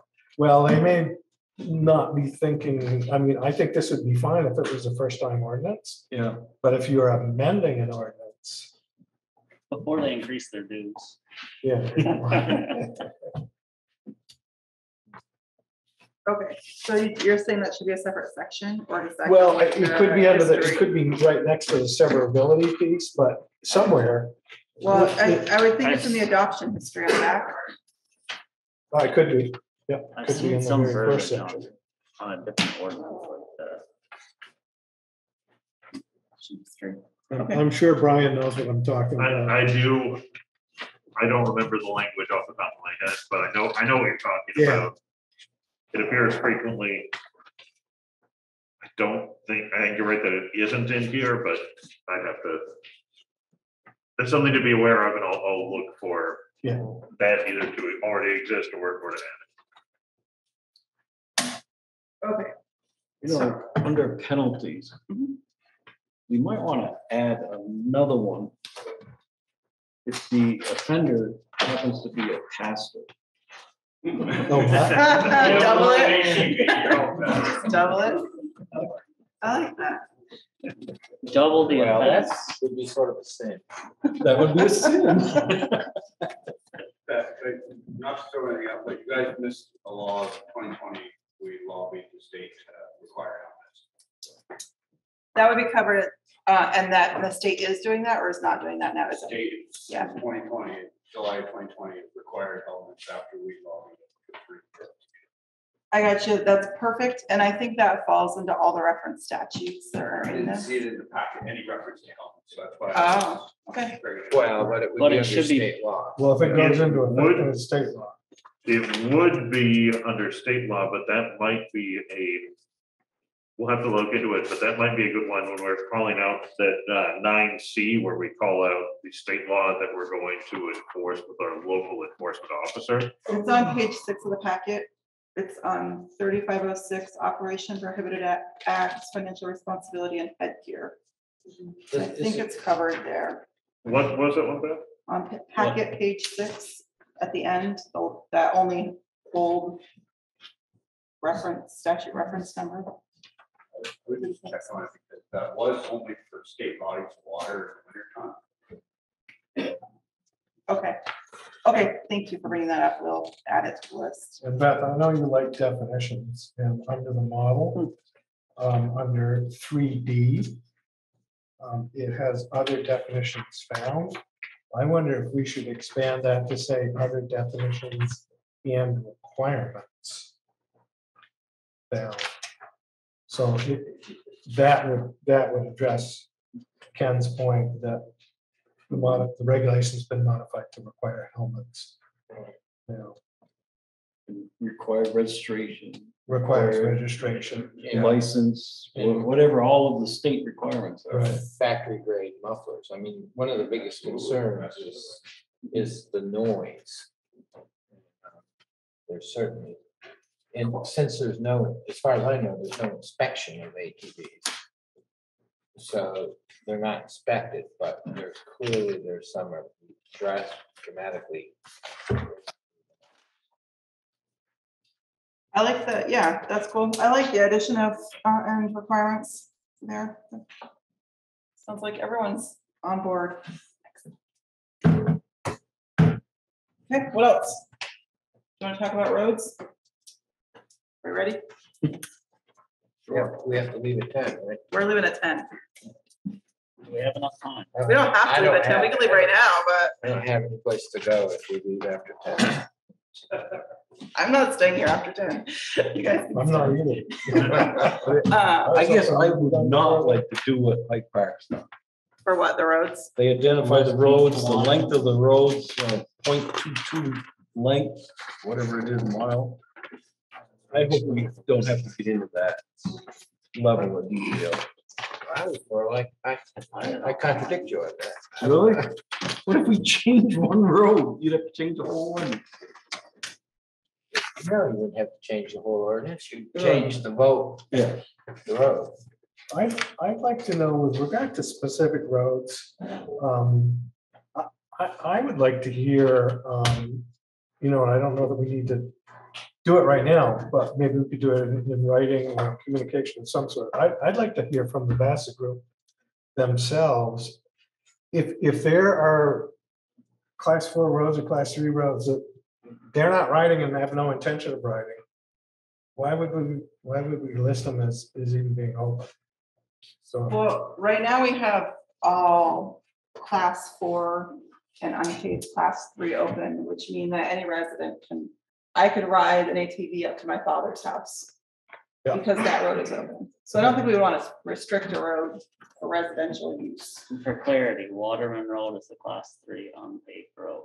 I don't know how Waterman thinks. It is. Okay. Isn't that where you live, Sue? So it is open to ATVs. the only reason I'm mentioning that is I think it would be. Actually, sorry, hold 1 second. Your point is a really good one. Does the public doesn't always understand what that means by unpaved class 3 roads. I don't always know what that means. I can speculate, but it doesn't mean I've actually looked it up. Is there an easy reference that people could go to? What I think of as the best reference is available online. It's you search for Vermont municipal roads by county or Vermont roads by county. you can go to the Morton County, Johnson, Johnstown and Johnson Village and get very comprehensive road maps. And those road maps are classed, they're coded, so there's a legend for if it's class 1, 2, 3, or 4. It does not list paved or unpaved. And it also lists by town highway number, not road name. But it is the most accessible map that it's also the definitive map. This is the map that's recognized by the state about road classifications. Okay, thank you. Official town. Yeah. Thanks, Fran. Okay, sorry, Duncan. It's a ball to spend hours looking at. It's really gripping. My point in raising the question was, and it's not a well-formulated idea, so maybe I should keep my mouth shut, but it's never stopped. We'll let me. you know later. It's never stopped me in the past.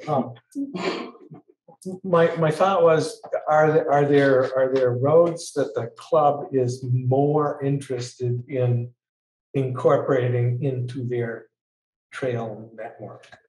And maybe you're right. Maybe the idea of you don't have to.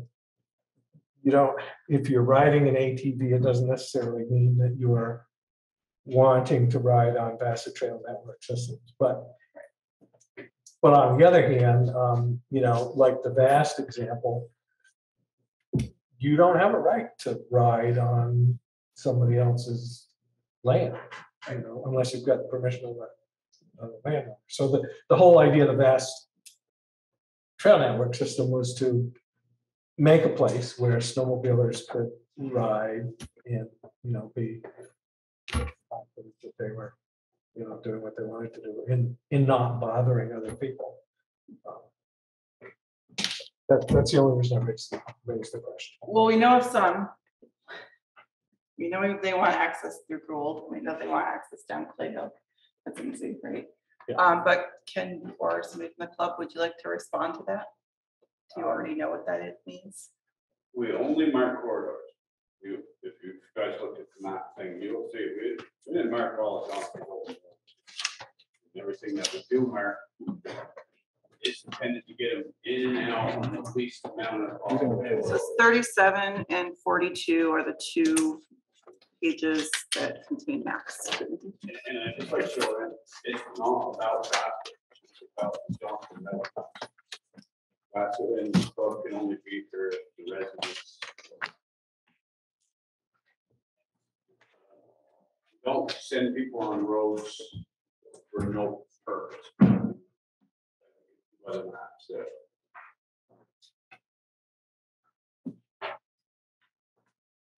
Absolutely, if we can get on everybody's land, and that's always what we would build trails like nothing. Not an option.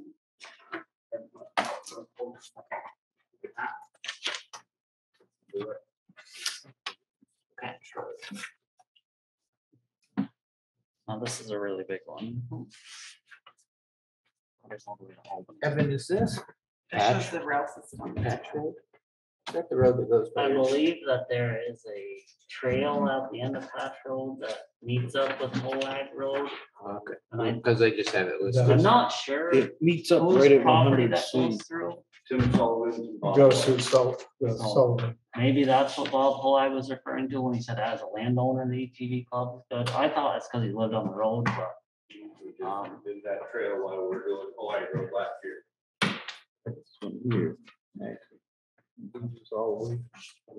I think the board gave permission to Must be. Tim's grandmother on the farm there Tim lives there now, yep. to pent that road. Didn't the board give permission to pent that road at one point? I think that, I don't think we ever did pent it, but I think it's still a 5-4, but it's not identified on this map. It stops at a certain area, and then we're through Sullivan, Olag, and I can't remember Cunningham's. the holdup was the Hunter place, which Tim bought. Which then was a while into closing.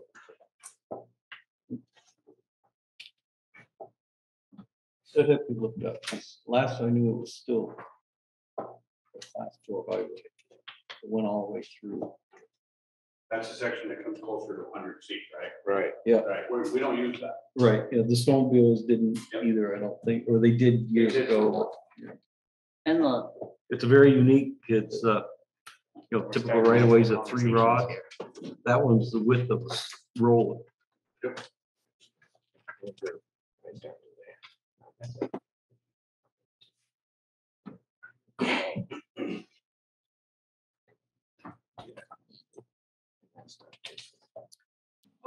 the only road that I see on this, that's not technically in the ordinance, but I have no problem with it, because it is a dirt road segment, but plot road is technically a class 2 road.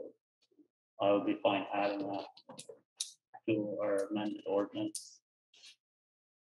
Adding it as acceptable. Yeah, it's a dirt road with a speed limit of 35 miles an hour. It's just we get more money from the state for it. That's all.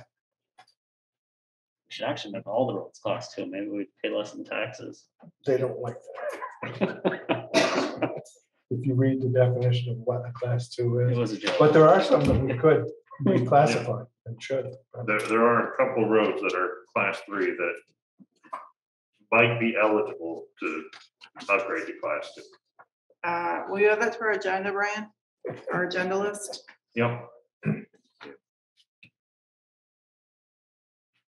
That's part of my mobile select board meeting. That's too big a agenda. We used to get class 2 money for mine road too. We still Yeah. do. We do not. Not all the way Oh, up we to the don't? mine. We threw that up.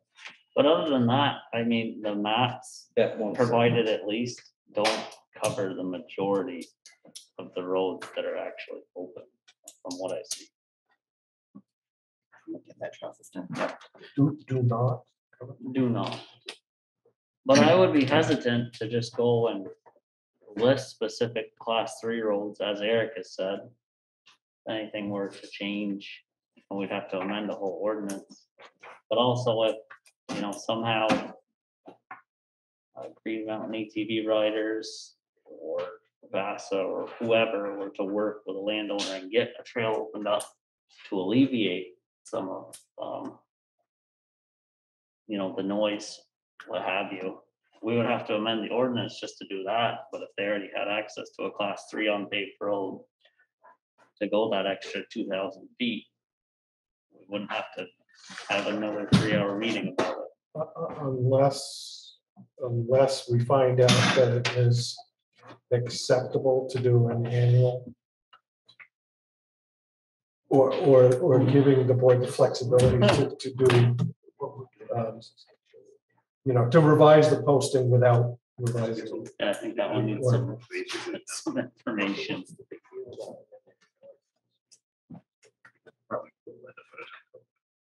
It actually doesn't list a lot of them right here. No, it's the show. Yeah, but what they actually have access to. Right. Okay, so what I've heard so far about the roads we're talking about is, and this is implied, but continue with class 4, continue with class 3 unpaved, and a suggestion to add plot road. I would add class 3 paved. How many segments of road is that? Yeah, that's what I would. It's River Road East, River Road West, 1,000-foot apron on a couple of roads. Yeah, that's it. It would be a lot of aprons. Mostly all just aprons. Wait, say it again? It would be a lot of road aprons. We have quite a few class 3 roads that, 100 feet from the entrance of the road is paved.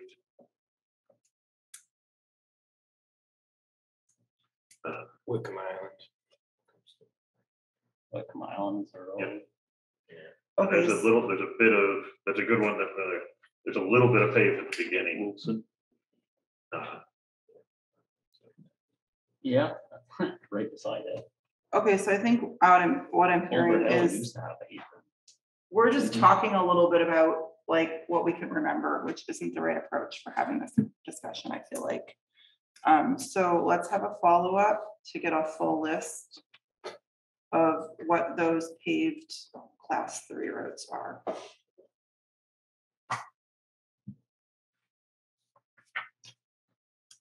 So what are you writing? Do you down? want to get a list of each of the highways? A list of specifically what would be added onto the ordinance if we were to say add on class 3 paved. Yeah. Devil's advocate. Yep. If we identify highways in our ordinance that are open to ATVs, what does that do to the residents who maybe live a mile off on another road? Sure, don't know. I'm not suggesting we do it. I'm just suggesting that if we're going to talk about it, we should be informed. Yeah. Like if we said the ATV or net trails is going to go down Swamp Road. Right, if we adopted what they said they're using. So what if a resident lives up high on Clay Hill or something? And They wouldn't technically have the right to leave from their house. Exactly. Is that something we want? No.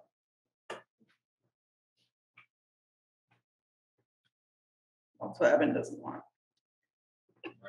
Well, you've already written down class 4 roads and unpaved class 3. That's what we already had. That's true.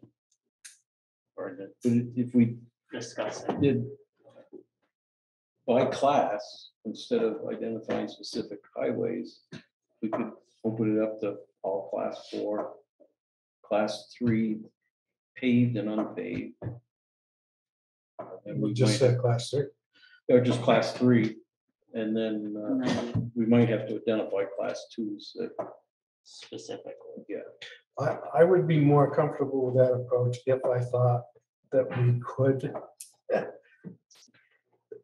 go back and revisit that list by posting, because what I would really like to see is, I think you alluded to the possibility of Bassett Group working with an individual to get a trail, that went around that. In that case, I think it would make sense to close off that short section of road and have the ATVs use the trail. Unless there was a resident on the road that wanted to use it.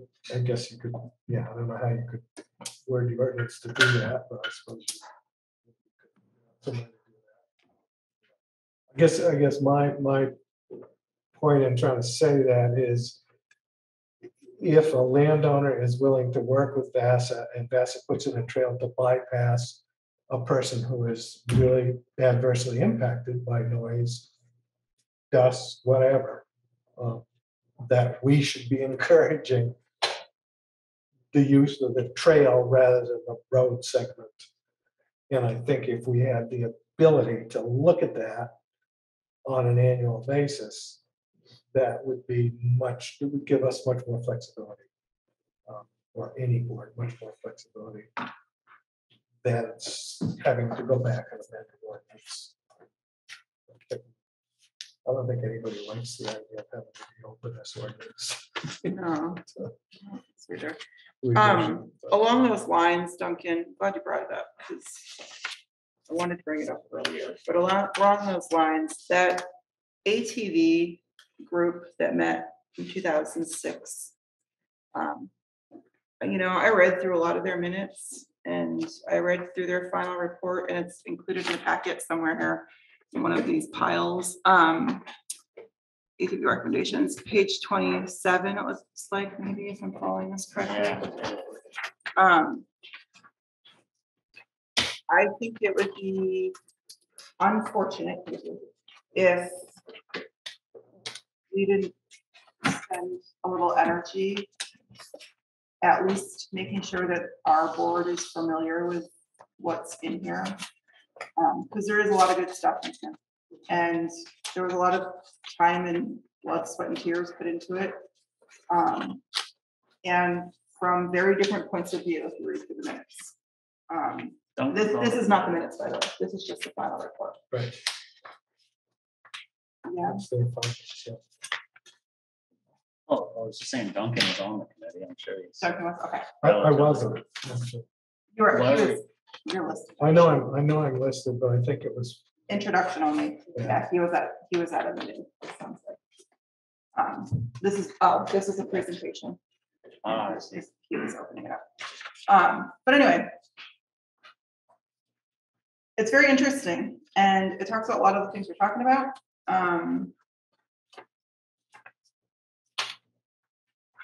And I just want to make sure before we get too far into all of this detail that we're considering it, because there's a lot of good discussion happening.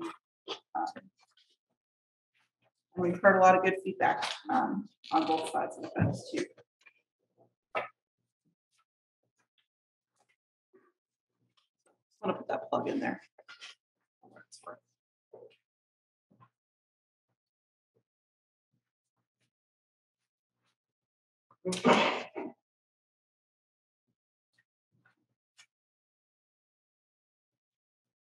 And it does talk about a lot of the requirements that are already in state statute that we shouldn't have to worry about also.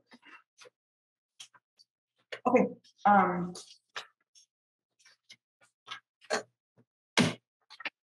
So where do we go from here? Okay, here's what I heard on the road talk. Duncan, I didn't take notes on what you said, but I'm sure that they're well captured. But I did hear us talk about again, keeping class 4, keeping class 3 unpaved. Consider all class 3, and we talked about what that would mean. We have an action item on following up what that list actually is. For all remaining class 3 paved, what does that actually mean in terms of real roads and real segments of road? A suggestion to open plot road up as part of the ordinance. Well, there was conversation about a couple of class 2 roads. Yeah, I wasn't done yet. Still working through my list. And then also talking about possibilities of other class 2 roads. And then also the talk about the annual posting, the annual list. And we have an action on that one too.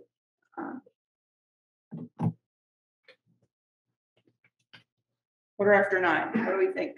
Is there more discussion to be had tonight? Eric said no. I would like to see us give more thought to, I understand the attractiveness of simply referring to class 3 and class 4 roads. But I think we should give some additional thought to that. And there may be some roads that, are more appropriate and some less appropriate. And, if we do a shotgun approach, it's just that. And again, I said, I would be more comfortable with that approach if I thought that we could go back and revisit that, without having to redo the ordinance. I really don't want to be in a situation where we have to redo the ordinance every year or every other year. I don't think anyone wants that. I am confident in that actually. The Mark. It's all for it. I'm new. I'm really new. All right. So I change ordinances at the drop of a hat. But to some extent, I'm curious about other class 3 that just dead end into a state road or dead end somewhere which they will never be used, or I guess they would go, they turn around and come back. So Yeah. I'm sure there's a bunch that just come down to Route 15. The one that the plot road that goes over to Waterville now, that's a state highway there. Is that state highway open? Yeah. we have some roads that are basically driveways to Yeah. people's houses. No. Yeah, yeah, believe it or not. Are you saying you don't want Woodward Road out in this ordinance? That's a pretty Is good that what point, you're because getting you're not gonna at? have a lot of traffic on your road. Well, no, but that's what I was thinking of roads that just drop down to Route 15. You generally go where we drive. Right, well, that's. And that's part of what those I'm looking maps at, too, Mark. Is looking at, so the contradiction I see is, I like these maps, you know, but you want to be able to get on your ATV and drive on Collins Hill, which doesn't seem to be, I don't. I don't actually have an ATV and I don't know, actually want to do that. I know, but you may, but somebody. But somebody, yes. I understand your point. Yeah. Somebody You're just not paid enough to have one yet. But you see the point I'm getting at. There's a couple little things in there that might be interesting for me personally to know more about. What is class 3? What is class 4? Where do they actually, are they used? And is this would tie into yearly posting with it, if the asking us to change things, what's posting, who's liable for posting, we can go down this. So, yeah, I agree. I think that our next step is let's reconvene at a later date, TBD. With more information. Yeah, let's go get our action items taken care of. Once we have a good handle on when that can happen. Brian's just getting back from vacation, so we need to not totally swamp him with to-dos. I'll be sending him a list of to-dos later. But we need to totally not swamp him with to-dos, and let's schedule something following that. Also, I want to make sure that when we do get back together, not Monday, by the way, I don't mean that when I say when we get back together, but when we do get back together, I would like to make sure that we have a good idea of who is interested in that enforcement discussion. It's an important one. Didn't I hear Eric volunteer for that? I keep hearing I keep hearing his voice whenever it comes up, so, or name. But whether or not Eric does it, I think it needs to be done. So we should get that going. Shall we adjourn? We shall adjourn. Can I make one suggestion? Not to burden Brian with too many extra things, but I think you can relatively easily print out an 11x17 map of the town highways. I think it would be really useful for all of us to have a copy of, the roads and their classifications. We're gonna get some maps on as well. So it's gonna happen. Color coding one. The map, basic maps are pretty easy. I'm really thinking about something big enough that the audience and other folks can use it too for our next discussion. We're going to get really big maps. We talked about this. It's gonna happen. And they're gonna liven it up in here. Okay. We're good. Can I make one comment? You may. I think supporting both sides against ATV or whatever the rules of the ordinance. I just want to say, like, when you guys are looking at the class 3 roads specifically, like Ken was mentioning, so we have our corridors, like you see on the map. Mm-hmm. So say you decide to open up the class 3 roads, all of them or whatever. If you go that route, like we as a club would not publicly post that on our maps because we don't want traffic on every single road. We want them, we have our certain trails they take to get to the next town or say that. So, and that would help out the people that live on the roads that aren't posted on the map. If they want to connect to a trail that's technically on the map, they still could. Because most people that ride the area, if they're coming from up north, say down here, they're not going to look at the town ordinance usually. Oh, this road's open. Like the people want, it's easy, convenient. They're going to look at the Riot Command app that we post or the visual map you get when you bypass a sticker or signs. So that was just, I don't want, maybe some people don't want them on their roads or this and that, like saying, oh, the board decides to open up all class 3 roads. We're going to put lines every single road on our map. We want you everywhere. Because the thing is, for us, we try to, enforce law as much as we can. And it's true, the more roads we have, the more chance of a mistake or heading.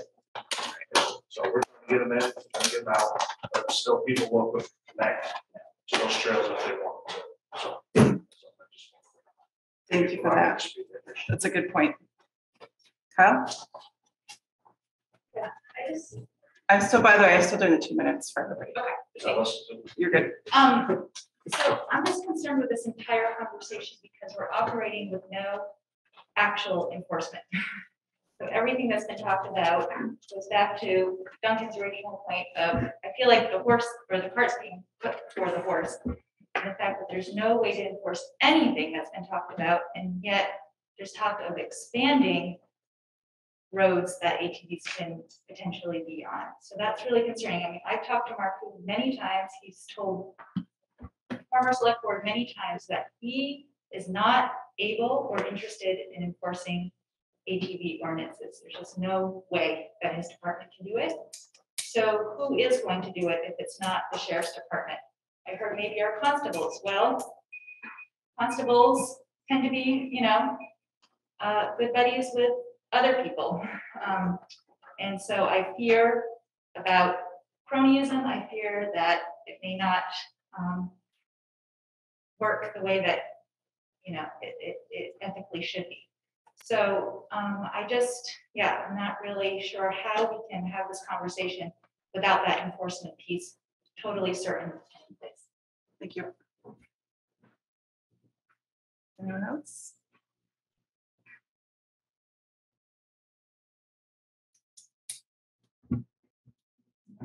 Pastor Al, you don't have anything to say? He always has something to say. Okay. Never seen him so Okay. quiet. So I think it's a special meeting. I won't ask about additional items, and I think we can call it adjourned at 9:25. Thanks, everybody.